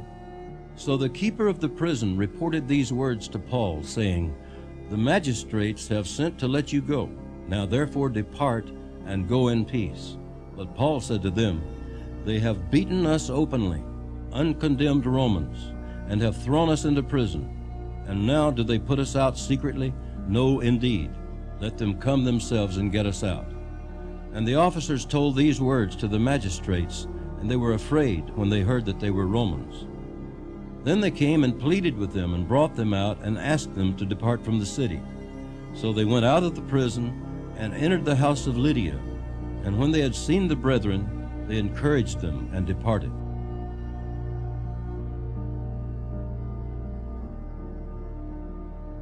Chapter 17. Now when they had passed through Amphipolis and Apollonia, they came to Thessalonica, where there was a synagogue of the Jews. Then Paul, as his custom was, went into them, and for 3 Sabbaths reasoned with them from the Scriptures, explaining and demonstrating that the Christ had to suffer and rise again from the dead, and saying, This Jesus, whom I preach to you, is the Christ. And some of them were persuaded, and a great multitude of the devout Greeks, and not a few of the leading women, joined Paul and Silas. But the Jews who were not persuaded, becoming envious, took some of the evil men from the marketplace, and gathering a mob, set all the city in an uproar, and attacked the house of Jason, and sought to bring them out to the people. But when they did not find them, they dragged Jason and some brethren to the rulers of the city, crying out, "These who have turned the world upside down have come here too. Jason has harbored them, and these are all acting contrary to the decrees of Caesar, saying there is another king, Jesus." And they troubled the crowd and the rulers of the city when they heard these things. So when they had taken security from Jason and the rest, they let them go. Then the brethren immediately sent Paul and Silas away by night to Berea. When they arrived, they went into the synagogue of the Jews. These were more fair-minded than those in Thessalonica, in that they received the word with all readiness, and searched the Scriptures daily to find out whether these things were so. Therefore many of them believed, and also not a few of the Greeks, prominent women as well as men. But when the Jews from Thessalonica learned that the word of God was preached by Paul at Berea, they came there also, and stirred up the crowds. Then immediately the brethren sent Paul away to go to the sea, but both Silas and Timothy remained there. So those who conducted Paul brought him to Athens, and receiving a command for Silas and Timothy to come to him with all speed, they departed. Now while Paul waited for them at Athens, his spirit was provoked within him when he saw that the city was given over to idols. Therefore he reasoned in the synagogue with the Jews and with the Gentile worshippers, and in the marketplace daily with those who happened to be there. Then certain Epicurean and Stoic philosophers encountered him, and some said, "What does this babbler want to say?" Others said, "He seems to be a proclaimer of foreign gods, because he preached to them Jesus and the resurrection." And they took him and brought him to the Areopagus, saying, "May we know what this new doctrine is of which you speak? For you are bringing some strange things to our ears. Therefore we want to know what these things mean." For all the Athenians and the foreigners who were there spent their time in nothing else but either to tell or to hear some new thing. Then Paul stood in the midst of the Areopagus and said, "Men of Athens, I perceive that in all things you are very religious. For as I was passing through and considering the objects of your worship, I even found an altar with this inscription, 'To the unknown God.' Therefore, the one whom you worship without knowing, him I proclaim to you.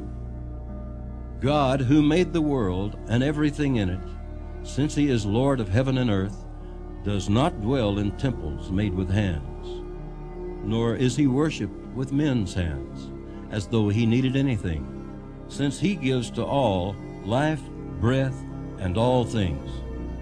And he has made from one blood every nation of men to dwell on all the face of the earth, and has determined their pre-appointed times and the boundaries of their dwellings, so that they should seek the Lord, in the hope that they might grope for him and find him, though he is not far from each one of us. For in him we live and move and have our being, as also some of your own poets have said, for we are also his offspring. Therefore, since we are the offspring of God, we ought not to think that the divine nature is like gold or silver or stone, something shaped by art and man's devising. Truly, these times of ignorance God overlooked, but now commands all men everywhere to repent, because he has appointed a day on which he will judge the world in righteousness by the man whom he has ordained. He has given assurance of this to all by raising him from the dead. And when they heard of the resurrection of the dead, some mocked, while others said, "We will hear you again on this matter." So Paul departed from among them. However, some men joined him and believed, among them Dionysius the Areopagite, a woman named Damaris, and others with him.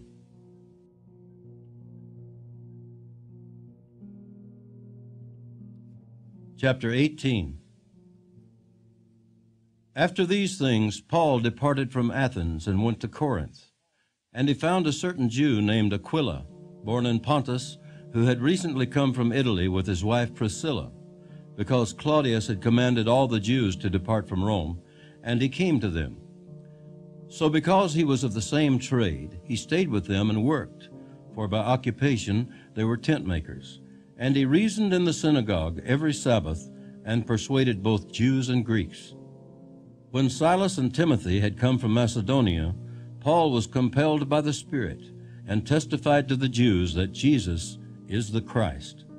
But when they opposed him and blasphemed, he shook his garments and said to them, "Your blood be upon your own heads. I am clean. From now on I will go to the Gentiles." And he departed from there, and entered the house of a certain man named Justus, one who worshipped God, whose house was next door to the synagogue. Then Crispus, the ruler of the synagogue, believed on the Lord with all his household, and many of the Corinthians, hearing, believed and were baptized.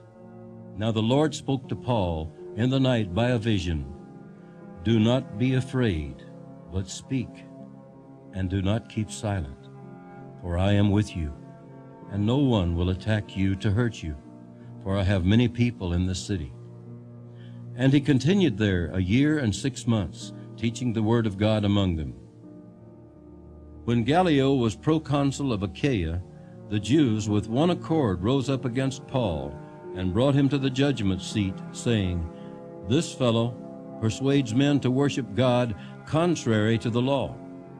And when Paul was about to open his mouth, Gallio said to the Jews, "If it were a matter of wrongdoing or wicked crimes, O Jews, there would be reason why I should bear with you. But if it is a question of words and names and your own law, look to it yourselves, for I do not want to be a judge of such matters." And he drove them from the judgment seat. Then all the Greeks took Sosthenes, the ruler of the synagogue, and beat him before the judgment seat. But Gallio took no notice of these things. So Paul still remained a good while. Then he took leave of the brethren and sailed for Syria, and Priscilla and Aquila were with him. He had his hair cut off at Cenchrea, for he had taken a vow. And he came to Ephesus, and left them there. But he himself entered the synagogue, and reasoned with the Jews. When they asked him to stay a longer time with them, he did not consent, but took leave of them, saying, "I must by all means keep this coming feast in Jerusalem, but I will return again to you, God willing." And he sailed from Ephesus.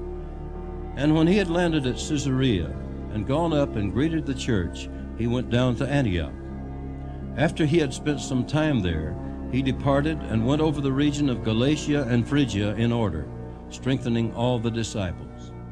Now a certain Jew named Apollos, born at Alexandria, an eloquent man and mighty in the Scriptures, came to Ephesus. This man had been instructed in the way of the Lord, and being fervent in spirit, he spoke and taught accurately the things of the Lord, though he knew only the baptism of John. So he began to speak boldly in the synagogue. When Aquila and Priscilla heard him, they took him aside and explained to him the way of God more accurately. And when he desired to cross to Achaia, the brethren wrote, exhorting the disciples to receive him. And when he arrived, he greatly helped those who had believed through grace. For he vigorously refuted the Jews publicly, showing from the Scriptures that Jesus is the Christ.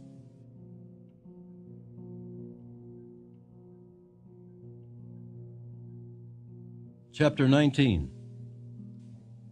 And it happened, while Apollos was at Corinth, that Paul, having passed through the upper regions, came to Ephesus. And finding some disciples, he said to them, "Did you receive the Holy Spirit when you believed?" So they said to him, "We have not so much as heard whether there is a Holy Spirit."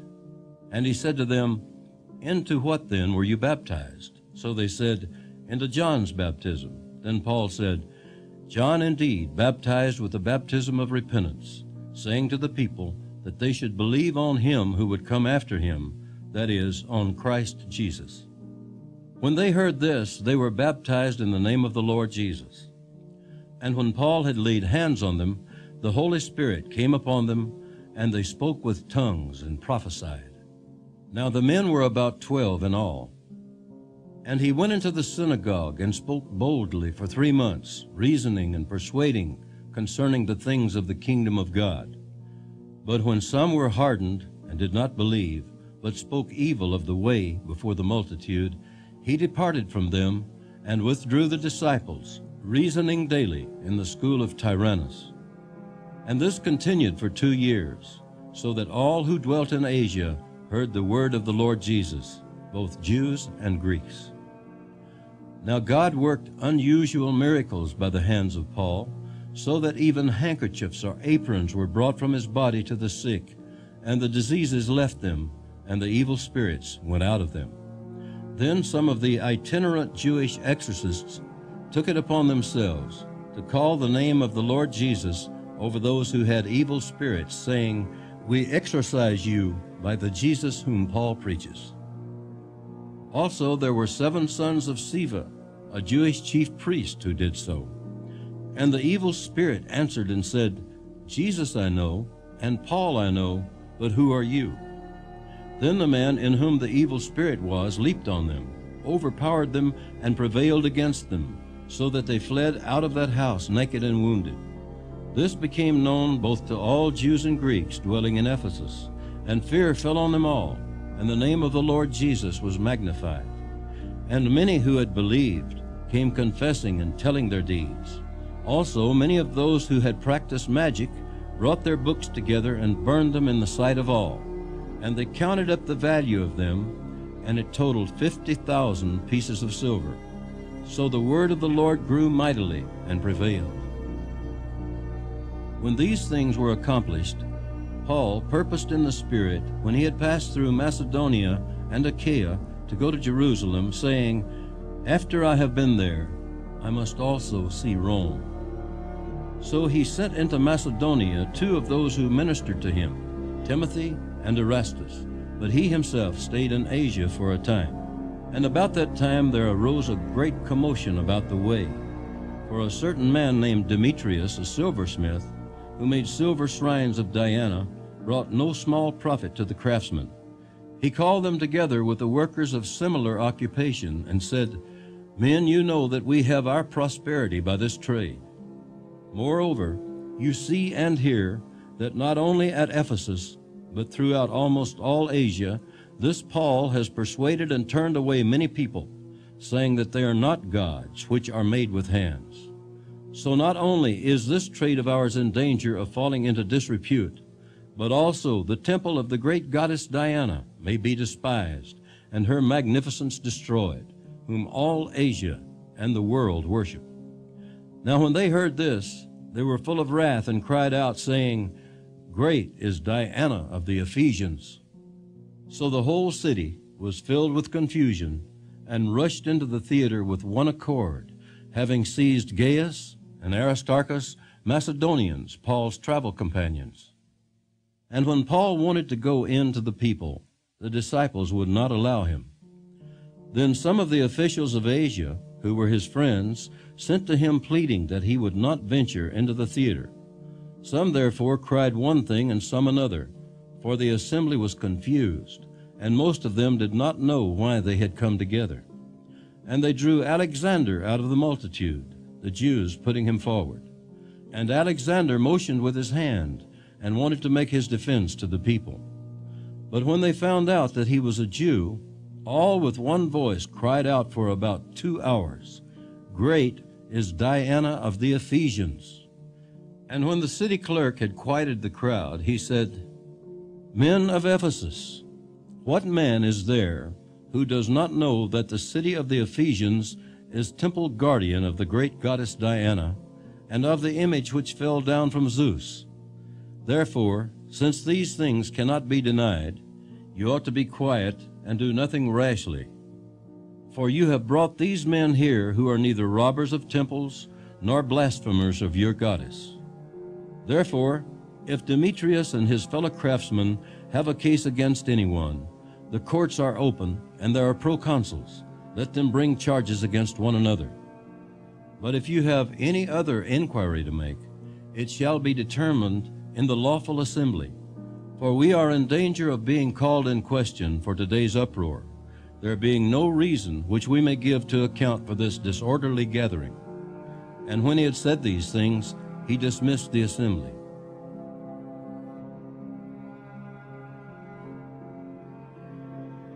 Chapter 20. After the uproar had ceased, Paul called the disciples to himself, embraced them, and departed to go to Macedonia. Now when he had gone over that region and encouraged them with many words, he came to Greece and stayed 3 months. And when the Jews plotted against him as he was about to sail to Syria, he decided to return through Macedonia. And Sopater of Berea accompanied him to Asia, also Aristarchus and Secundus of the Thessalonians, and Gaius of Derbe, and Timothy, and Tychicus, and Trophimus of Asia. These men, going ahead, waited for us at Troas. But we sailed away from Philippi after the days of unleavened bread, and in 5 days joined them at Troas, where we stayed 7 days. Now on the first day of the week, when the disciples came together to break bread, Paul, ready to depart the next day, spoke to them and continued his message until midnight. There were many lamps in the upper room where they were gathered together. And in a window sat a certain young man named Eutychus, who was sinking into a deep sleep. He was overcome by sleep, and as Paul continued speaking, he fell down from the 3rd story and was taken up dead.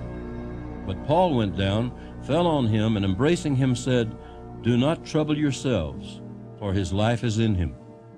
Now when he had come up, had broken bread and eaten, and talked a long while, even till daybreak, he departed.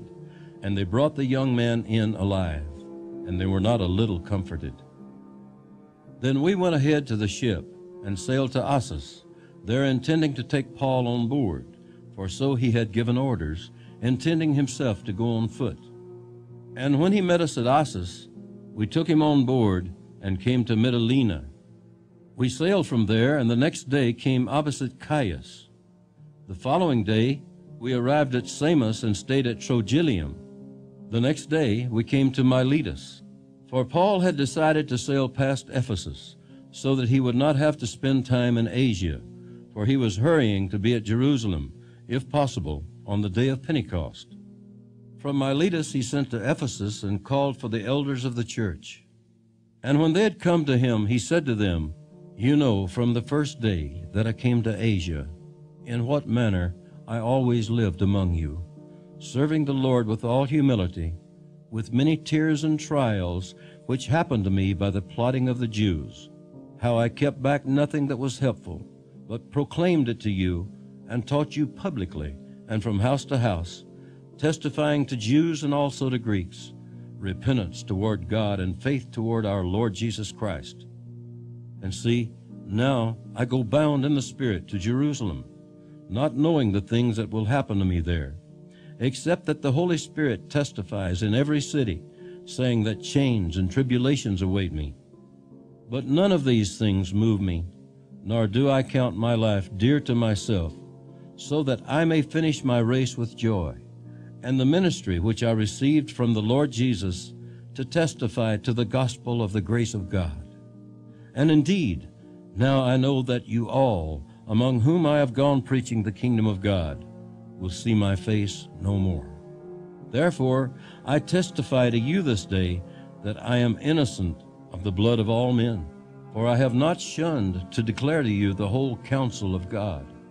Therefore take heed to yourselves and to all the flock, among which the Holy Spirit has made you overseers, to shepherd the church of God, which he purchased with his own blood. For I know this, that after my departure savage wolves will come in among you, not sparing the flock. Also from among yourselves men will rise up, speaking perverse things, to draw away the disciples after themselves. Therefore watch, and remember that for 3 years I did not cease to warn everyone night and day with tears. So now, brethren, I commend you to God and to the word of his grace, which is able to build you up and give you an inheritance among all those who are sanctified. I have coveted no one's silver or gold or apparel. Yes, you yourselves know that these hands have provided for my necessities and for those who were with me. I have shown you in every way, by laboring like this, that you must support the weak. And remember the words of the Lord Jesus, that he said, "It is more blessed to give than to receive." And when he had said these things, he knelt down and prayed with them all. Then they all wept freely and fell on Paul's neck and kissed him, sorrowing most of all for the words which he spoke, that they would see his face no more. And they accompanied him to the ship.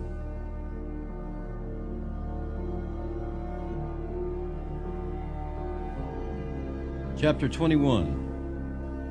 Now it came to pass that when we had departed from them and set sail, running a straight course, we came to Coos, the following day to Rhodes, and from there to Patara. And finding a ship sailing over to Phoenicia, we went aboard and set sail. When we had sighted Cyprus, we passed it on the left, sailed to Syria, and landed at Tyre, for there the ship was to unload her cargo. And finding disciples, we stayed there 7 days. They told Paul through the Spirit not to go up to Jerusalem. When we had come to the end of those days, we departed and went on our way, and they all accompanied us with wives and children till we were out of the city, and we knelt down on the shore and prayed. When we had taken our leave of one another, we boarded the ship, and they returned home. And when we had finished our voyage from Tyre, we came to Ptolemais, greeted the brethren, and stayed with them 1 day. On the next day, we who were Paul's companions departed and came to Caesarea, and entered the house of Philip the evangelist, who was one of the 7, and stayed with him. Now this man had 4 virgin daughters who prophesied. And as we stayed many days, a certain prophet named Agabus came down from Judea.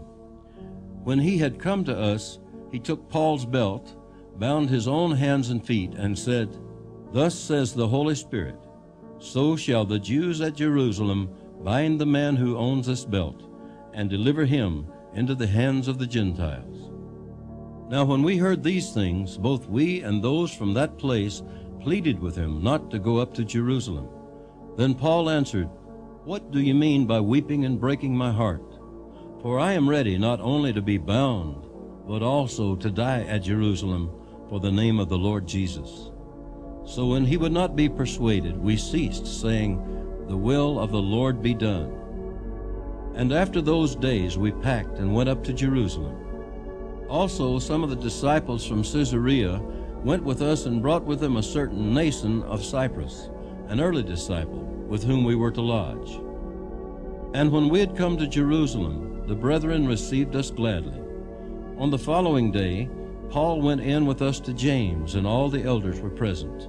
When he had greeted them, he told in detail those things which God had done among the Gentiles through his ministry. And when they heard it, they glorified the Lord. And they said to him, "You see, brother, how many myriads of Jews there are who have believed, and they are all zealous for the law. But they have been informed about you that you teach all the Jews who are among the Gentiles to forsake Moses, saying that they ought not to circumcise their children, nor to walk according to the customs. What then? The assembly must certainly meet, for they will hear that you have come. Therefore do what we tell you. We have 4 men who have taken a vow. Take them and be purified with them, and pay their expenses, so that they may shave their heads, and that all may know that those things of which they were informed concerning you are nothing, but that you yourself also walk orderly and keep the law. But concerning the Gentiles who believe, we have written and decided that they should observe no such thing, except that they should keep themselves from things offered to idols, from blood, from things strangled, and from sexual immorality." Then Paul took them in, and the next day, having been purified with them, entered the temple to announce the expiration of the days of purification, at which time an offering should be made for each one of them. Now when the 7 days were almost ended, the Jews from Asia, seeing him in the temple, stirred up the whole crowd and laid hands on him, crying out, "Men of Israel, help! "This is the man who teaches all men everywhere against the people, the law, and this place. And furthermore, he also brought Greeks into the temple and has defiled this holy place." For they had previously seen Trophimus the Ephesian with him in the city, whom they supposed that Paul had brought into the temple.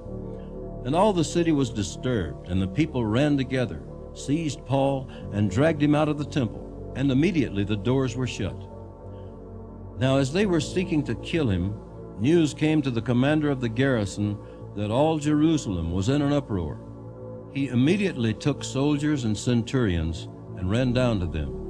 And when they saw the commander and the soldiers, they stopped beating Paul.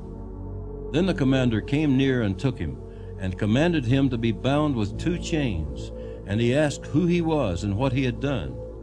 And some among the multitude cried one thing and some another. So when he could not ascertain the truth because of the tumult, he commanded him to be taken into the barracks. When he reached the stairs, he had to be carried by the soldiers because of the violence of the mob. For the multitude of the people followed after, crying out, "Away with him!" Then as Paul was about to be led into the barracks, he said to the commander, "May I speak to you?" He replied, "Can you speak Greek? Are you not the Egyptian who some time ago stirred up a rebellion and led the 4,000 assassins out into the wilderness?" But Paul said, "I am a Jew from Tarsus in Cilicia, a citizen of no mean city, and I implore you, permit me to speak to the people." So when he had given him permission, Paul stood on the stairs and motioned with his hand to the people. And when there was a great silence, he spoke to them in the Hebrew language, saying,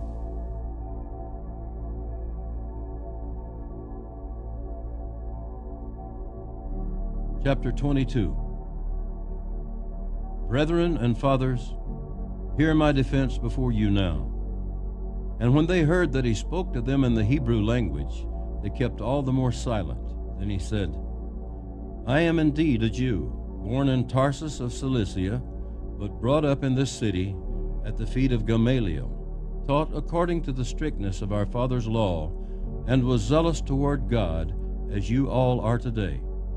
I persecuted this way to the death, binding and delivering into prisons both men and women, as also the high priest bears me witness, and all the council of the elders, from whom I also received letters to the brethren, and went to Damascus to bring in chains even those who were there to Jerusalem to be punished. Now it happened, as I journeyed and came near Damascus at about noon, suddenly a great light from heaven shone around me, and I fell to the ground and heard a voice saying to me, "Saul, Saul, why are you persecuting me?" So I answered, "Who are you, Lord?" And he said to me, "I am Jesus of Nazareth, whom you are persecuting." And those who were with me indeed saw the light and were afraid, but they did not hear the voice of him who spoke to me.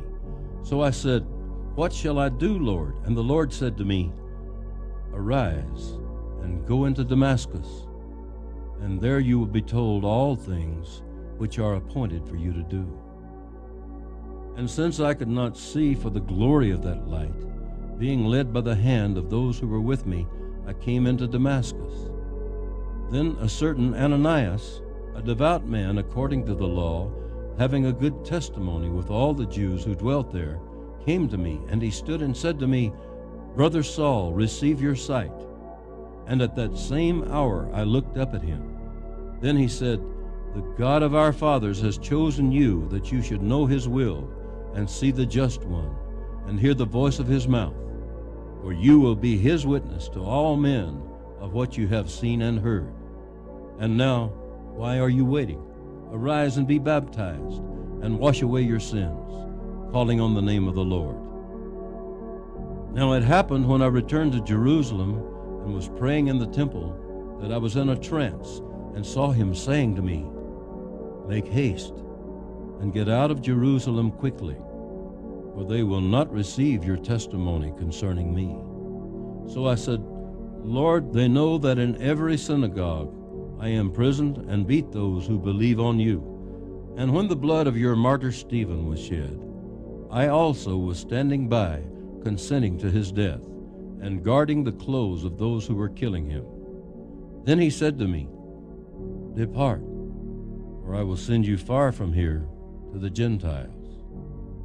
And they listened to him until this word, and then they raised their voices and said, Away with such a fellow from the earth, for he is not fit to live. Then, as they cried out and tore off their clothes and threw dust into the air, the commander ordered him to be brought into the barracks, and said that he should be examined under scourging, so that he might know why they shouted so against him. And as they bound him with thongs, Paul said to the centurion who stood by, Is it lawful for you to scourge a man who is a Roman and uncondemned? When the centurion heard that, he went and told the commander, saying, Take care what you do, for this man is a Roman. Then the commander came and said to him, Tell me, are you a Roman? He said, Yes. The commander answered, With a large sum I obtained this citizenship. And Paul said, But I was born a citizen. Then immediately those who were about to examine him withdrew from him. And the commander was also afraid after he found out that he was a Roman, and because he had bound him. The next day, because he wanted to know for certain why he was accused by the Jews, he released him from his bonds, and commanded the chief priests and all their council to appear, and brought Paul down and set him before them.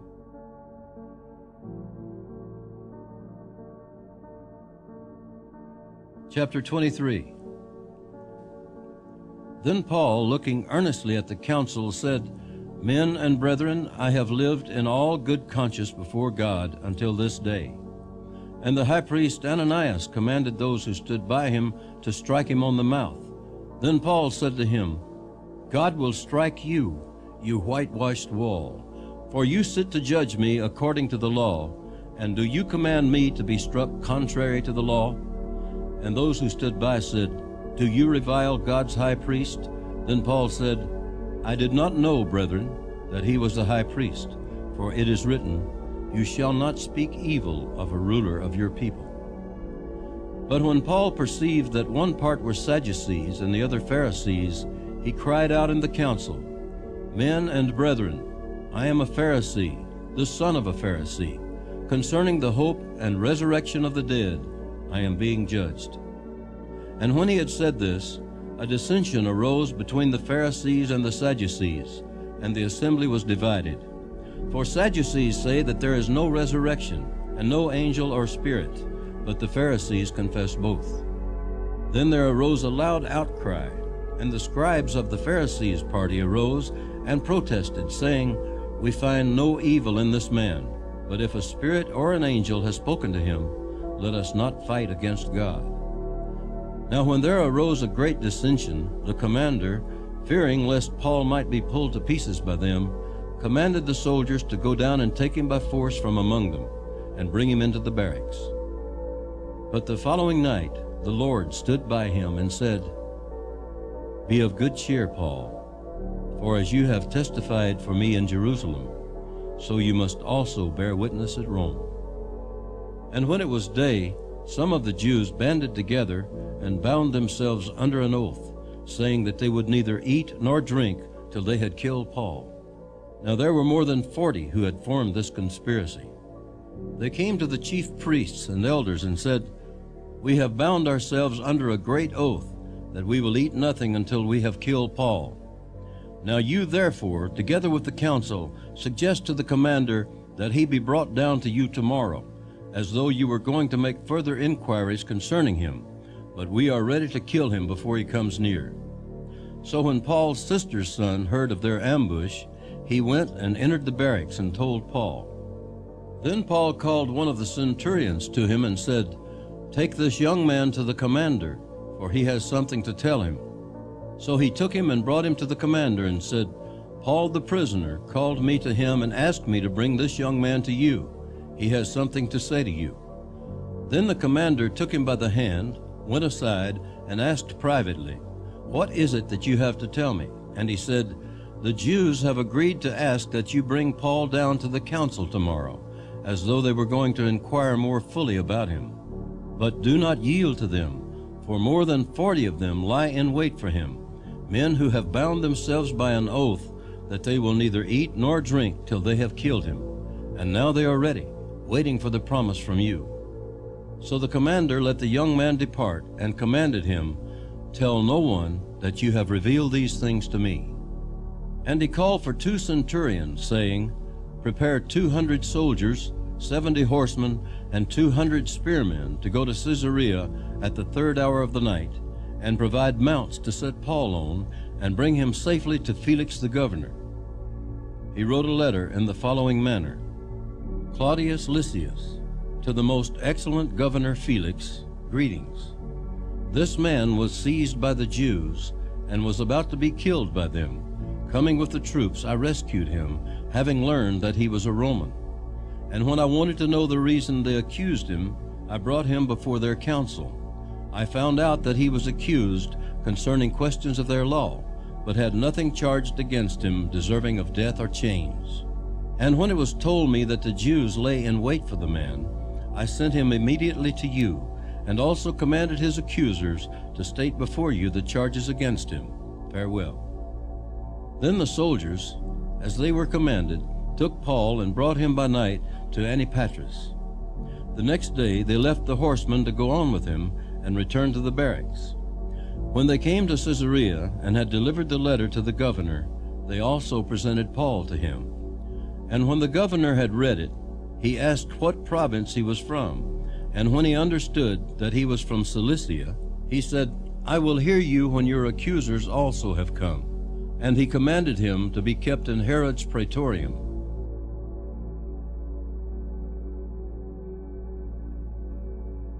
Chapter 24.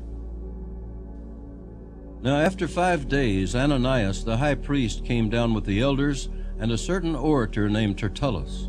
These gave evidence to the governor against Paul. And when he was called upon, Tertullus began his accusation, saying, Seeing that through you we enjoy great peace and prosperity is being brought to this nation by your foresight, we accept it always and in all places, most noble Felix, with all thankfulness. Nevertheless, not to be tedious to you any further, I beg you to hear, by your courtesy, a few words from us. For we have found this man a plague, a creator of dissension among all the Jews throughout the world, and a ringleader of the sect of the Nazarenes. He even tried to profane the temple, and we seized him and wanted to judge him according to our law. But the commander Lysias came by, and with great violence took him out of our hands, commanding his accusers to come to you. By examining him yourself, you may ascertain all these things of which we accuse him. And the Jews also assented, maintaining that these things were so. Then Paul, after the governor had nodded to him to speak, answered, Inasmuch as I know that you have been for many years a judge of this nation, I do the more cheerfully answer for myself, because you may ascertain that it is no more than 12 days since I went up to Jerusalem to worship. And they neither found me in the temple disputing with anyone, nor inciting the crowd, either in the synagogues or in the city. Nor can they prove the things of which they now accuse me. But this I confess to you, that according to the way which they call a sect, so I worship the God of my fathers, believing all things which are written in the law and in the prophets. I have hope in God, which they themselves also accept, that there will be a resurrection of the dead, both of the just and the unjust. This being so, I myself always strive to have a conscience without offense toward God and men. Now after many years I came to bring alms and offerings to my nation, in the midst of which some Jews from Asia found me purified in the temple, neither with a mob nor with tumult. They ought to have been here before you to object if they had anything against me. Or else let those who are here themselves say if they found any wrongdoing in me while I stood before the council, unless it is for this one statement which I cried out, standing among them, concerning the resurrection of the dead, I am being judged by you this day. But when Felix heard these things, having more accurate knowledge of the way, he adjourned the proceedings and said, When Lysias the commander comes down, I will make a decision on your case." So he commanded the centurion to keep Paul and to let him have liberty, and told him not to forbid any of his friends to provide for or visit him. And after some days, when Felix came with his wife Drusilla, who was Jewish, he sent for Paul and heard him concerning the faith in Christ. Now as he reasoned about righteousness, self-control, and the judgment to come, Felix was afraid and answered, "Go away for now. When I have a convenient time, I will call for you." Meanwhile, he also hoped that money would be given him by Paul, that he might release him. Therefore he sent for him more often and conversed with him.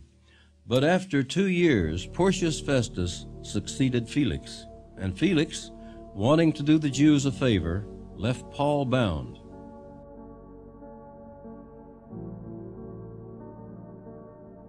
Chapter 25. Now when Festus had come to the province, after 3 days he went up from Caesarea to Jerusalem. Then the high priest and the chief men of the Jews informed him against Paul, and they petitioned him, asking a favor against him, that he would summon him to Jerusalem, while they lay in ambush along the road to kill him. But Festus answered that Paul should be kept at Caesarea, and that he himself was going there shortly. Therefore he said, "Let those who have authority among you go down with me and accuse this man, to see if there is any fault in him." And when he had remained among them more than 10 days, he went down to Caesarea. And the next day, sitting on the judgment seat, he commanded Paul to be brought. When he had come, the Jews who had come down from Jerusalem stood about and laid many serious complaints against Paul, which they could not prove. While he answered for himself, "Neither against the law of the Jews, nor against the temple, nor against Caesar have I offended in anything at all." But Festus, wanting to do the Jews a favor, answered Paul and said, "Are you willing to go up to Jerusalem and there be judged before me concerning these things?" So Paul said, "I stand at Caesar's judgment seat, where I ought to be judged. To the Jews I have done no wrong, as you very well know. For if I am an offender, or have committed anything deserving of death, I do not object to dying. But if there is nothing in these things of which these men accuse me, no one can deliver me to them. I appeal to Caesar." Then Festus, when he had conferred with the council, answered, "You have appealed to Caesar. To Caesar you shall go." And after some days, King Agrippa and Bernice came to Caesarea to greet Festus. When they had been there many days, Festus laid Paul's case before the king, saying, "There is a certain man left a prisoner by Felix, about whom the chief priests and the elders of the Jews informed me when I was in Jerusalem, asking for a judgment against him. To them I answered, It is not the custom of the Romans to deliver any man to destruction before the accused meets the accusers face to face, and has opportunity to answer for himself concerning the charge against him. Therefore, when they had come together without any delay, the next day I sat on the judgment seat and commanded the man to be brought in. When the accusers stood up, they brought no accusation against him of such things as I supposed, but had some questions against him about their own religion and about a certain Jesus who had died, whom Paul affirmed to be alive. And because I was uncertain of such questions, I asked whether he was willing to go to Jerusalem and there be judged concerning these matters. But when Paul appealed to be reserved for the decision of Augustus, I commanded him to be kept till I could send him to Caesar. Then Agrippa said to Festus, I also would like to hear the man myself. Tomorrow, he said, you shall hear him. So the next day, when Agrippa and Bernice had come with great pomp, and had entered the auditorium with the commanders and the prominent men of the city, at Festus' command, Paul was brought in. And Festus said, King Agrippa, and all the men who are here present with us, you see this man about whom the whole assembly of the Jews petitioned me, both at Jerusalem and here, crying out that he was not fit to live any longer. But when I found that he had committed nothing deserving of death, and that he himself had appealed to Augustus, I decided to send him. I have nothing certain to write to my Lord concerning him. Therefore, I have brought him out before you, and especially before you, King Agrippa, so that after the examination has taken place, I may have something to write. For it seems to me unreasonable to send a prisoner and not to specify the charges against him.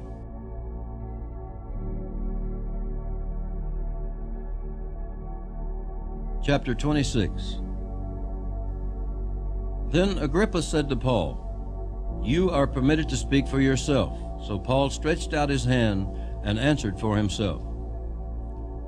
"I think myself happy, King Agrippa, because today I shall answer for myself before you concerning all the things of which I am accused by the Jews, especially because you are expert in all customs and questions which have to do with the Jews.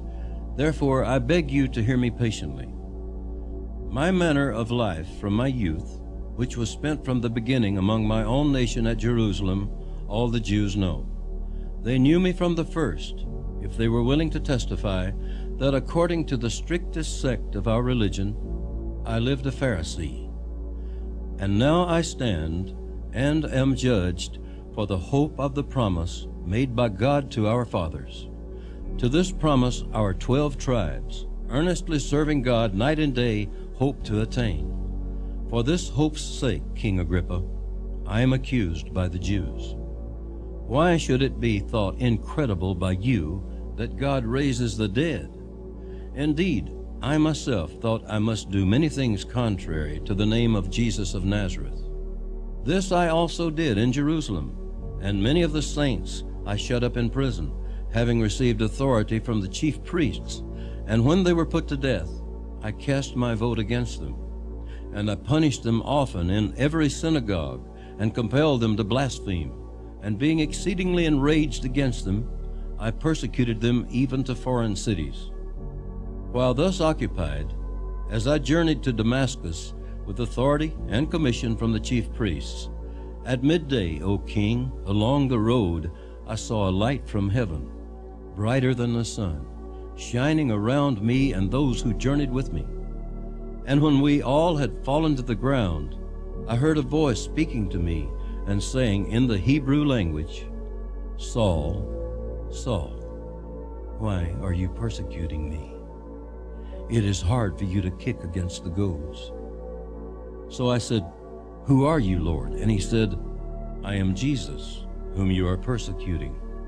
But rise and stand on your feet, for I have appeared to you for this purpose, to make you a minister and a witness, both of the things which you have seen and of the things which I will yet reveal to you.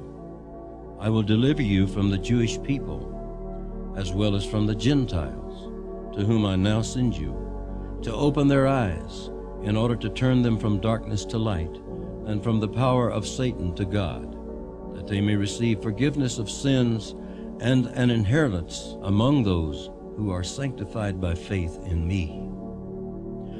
Therefore, King Agrippa, I was not disobedient to the heavenly vision, but declared first to those in Damascus and in Jerusalem and throughout all the region of Judea, and then to the Gentiles, that they should repent, turn to God, and do works befitting repentance. For these reasons the Jews seized me in the temple and tried to kill me. Therefore, having obtained help from God, to this day I stand, witnessing both to small and great, saying no other things than those which the prophets and Moses said would come, that the Christ would suffer, that he would be the first to rise from the dead, and would proclaim light to the Jewish people and to the Gentiles.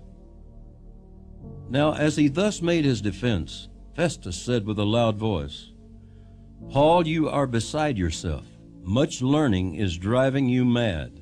But he said, "I am not mad, most noble Festus, but speak the words of truth and reason. For the king, before whom I also speak freely, knows these things. For I am convinced that none of these things escapes his attention, since this thing was not done in a corner. King Agrippa, do you believe the prophets? I know that you do believe." Then Agrippa said to Paul, "You almost persuade me to become a Christian." And Paul said, "I would to God that not only you, but also all who hear me today, might become both almost and altogether such as I am, except for these chains." When he had said these things, the king stood up, as well as the governor and Bernice and those who sat with him. And when they had gone aside, they talked among themselves, saying, "This man is doing nothing deserving of death or chains." Then Agrippa said to Festus, "This man might have been set free if he had not appealed to Caesar."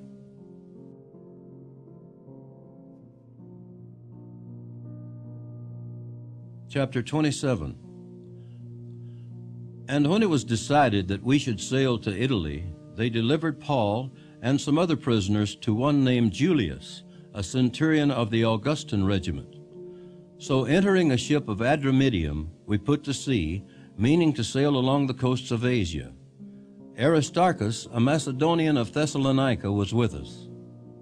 And the next day we landed at Sidon. And Julius treated Paul kindly and gave him liberty to go to his friends and receive care.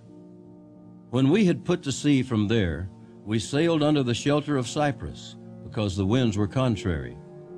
And when we had sailed over the sea, which is off Cilicia and Pamphylia, we came to Myra, a city of Lycia. There the centurion found an Alexandrian ship sailing to Italy, and he put us on board. When we had sailed slowly many days, and arrived with difficulty off Cnidus, the wind not permitting us to proceed, we sailed under the shelter of Crete off Salmone. Passing it with difficulty, we came to a place called Fair Havens, near the city of Lasea. Now when much time had been spent, and sailing was now dangerous because the fast was already over, Paul advised them, saying, "Men, I perceive that this voyage will end with disaster and much loss, not only of the cargo and ship, but also our lives." Nevertheless, the centurion was more persuaded by the helmsman and the owner of the ship than by the things spoken by Paul. And because the harbor was not suitable to winter in, the majority advised to set sail from there also, if by any means they could reach Phoenix, a harbor of Crete, opening toward the southwest and northwest, and winter there. When the south wind blew softly, supposing that they had obtained their desire, putting out to sea, they sailed close by Crete. But not long after, a tempestuous headwind arose called Euroclydon. So when the ship was caught and could not head into the wind, we let her drive. And running under the shelter of an island called Clauda, we secured the skiff with difficulty. When they had taken it on board, they used cables to undergird the ship, and fearing lest they should run aground on the Syrtis sands, they struck sail, and so were driven. And because we were exceedingly tempest-tossed, the next day they lightened the ship. On the third day we threw the ship's tackle overboard with our own hands. Now when neither sun nor stars appeared for many days, and no small tempest beat on us, all hope that we would be saved was finally given up. But after long abstinence from food, then Paul stood in the midst of them and said, "Men, you should have listened to me, and not have sailed from Crete, and incurred this disaster and loss. And now I urge you to take heart, for there will be no loss of life among you, but only of the ship. For there stood by me this night an angel of the God to whom I belong, and whom I serve, saying, 'Do not be afraid, Paul. You must be brought before Caesar, and indeed God has granted you all those who sail with you. Therefore take heart, men, for I believe God that it will be just as it was told me. However, we must run aground on a certain island.' Now when the 14th night had come, as we were driven up and down in the Adriatic Sea, about midnight the sailors sensed that they were drawing near some land, and they took soundings, and found it to be 20 fathoms, and when they had gone a little farther, they took soundings again, and found it to be 15 fathoms. Then fearing lest we should run aground on the rocks, they dropped 4 anchors from the stern, and prayed for day to come. And as the sailors were seeking to escape from the ship, when they had let down the skiff into the sea, under pretense of putting out anchors from the prow, Paul said to the centurion and the soldiers, Unless these men stay in the ship, you cannot be saved." Then the soldiers cut away the ropes of the skiff and let it fall off. And as day was about to dawn, Paul implored them all to take food, saying, "Today is the 14th day you have waited and continued without food, and eaten nothing. Therefore I urge you to take nourishment, for this is for your survival, since not a hair will fall from the head of any of you." And when he had said these things, he took bread and gave thanks to God in the presence of them all. And when he had broken it, he began to eat. Then they were all encouraged, and also took food themselves. And in all we were 276 persons on the ship. So when they had eaten enough, they lightened the ship and threw out the wheat into the sea. When it was day, they did not recognize the land, but they observed a bay with a beach, onto which they planned to run the ship if possible. And they let go the anchors and left them in the sea, meanwhile loosing the rudder ropes, and they hoisted the mainsail to the wind and made for shore. But striking a place where two seas met, they ran the ship aground, and the prow stuck fast and remained immovable, but the stern was being broken up by the violence of the waves. And the soldiers' plan was to kill the prisoners, lest any of them should swim away and escape. But the centurion, wanting to save Paul, kept them from their purpose, and commanded that those who could swim should jump overboard first and get to land, and the rest, some on boards and some on parts of the ship. And so it was that they all escaped safely to land.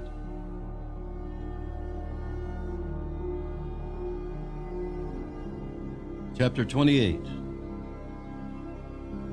Now when they had escaped, they then found out that the island was called Malta. And the natives showed us unusual kindness, for they kindled a fire and made us all welcome because of the rain that was falling and because of the cold. But when Paul had gathered a bundle of sticks and laid them on the fire, a viper came out because of the heat and fastened on his hand. So when the natives saw the creature hanging from his hand, they said to one another, "No doubt this man is a murderer, whom, though he has escaped the sea, yet justice does not allow to live." But he shook off the creature into the fire and suffered no harm. However, they were expecting that he would swell up or suddenly fall down dead. But after they had looked for a long time and saw no harm come to him, they changed their minds and said that he was a god. In that region there was an estate of the leading citizen of the island, whose name was Publius, who received us and entertained us courteously for 3 days. And it happened that the father of Publius lay sick of a fever and dysentery. Paul went in to him and prayed, and he laid his hands on him and healed him. So when this was done, the rest of those on the island who had diseases also came and were healed. They also honored us in many ways, and when we departed, they provided such things as were necessary. After 3 months, we sailed in an Alexandrian ship whose figurehead was the twin brothers, which had wintered at the island. And landing at Syracuse, we stayed 3 days. From there we circled round and reached Rhegium. And after 1 day the south wind blew, and the next day we came to Puteoli, where we found brethren, and were invited to stay with them 7 days. And so we went toward Rome. And from there, when the brethren heard about us, they came to meet us as far as Appii Forum and 3 Inns. When Paul saw them, he thanked God and took courage. Now when we came to Rome, the centurion delivered the prisoners to the captain of the guard, but Paul was permitted to dwell by himself with the soldier who guarded him. And it came to pass, after 3 days, that Paul called the leaders of the Jews together. So when they had come together, he said to them, "Men and brethren, though I have done nothing against our people or the customs of our fathers, yet I was delivered as a prisoner from Jerusalem into the hands of the Romans, who, when they had examined me, wanted to let me go, because there was no cause for putting me to death. But when the Jews spoke against it, I was compelled to appeal to Caesar, not that I had anything of which to accuse my nation. For this reason, therefore, I have called for you, to see you and speak with you, because for the hope of Israel I am bound with this chain." Then they said to him, We neither received letters from Judea concerning you, nor have any of the brethren who came reported or spoken any evil of you. But we desire to hear from you what you think. For concerning this sect, we know that it is spoken against everywhere. So when they had appointed him a day, many came to him at his lodging, to whom he explained and solemnly testified of the kingdom of God, persuading them concerning Jesus from both the law of Moses and the prophets, from morning till evening. And some were persuaded by the things which were spoken, and some disbelieved. So when they did not agree among themselves, they departed after Paul had said one word.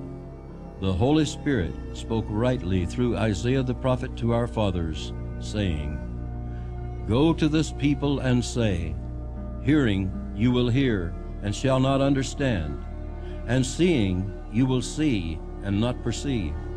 For the hearts of this people have grown dull, their ears are hard of hearing, and their eyes they have closed, lest they should see with their eyes and hear with their ears, lest they should understand with their hearts and turn, so that I should heal them. Therefore, let it be known to you that the salvation of God has been sent to the Gentiles, and they will hear it. And when he had said these words, the Jews departed and had a great dispute among themselves.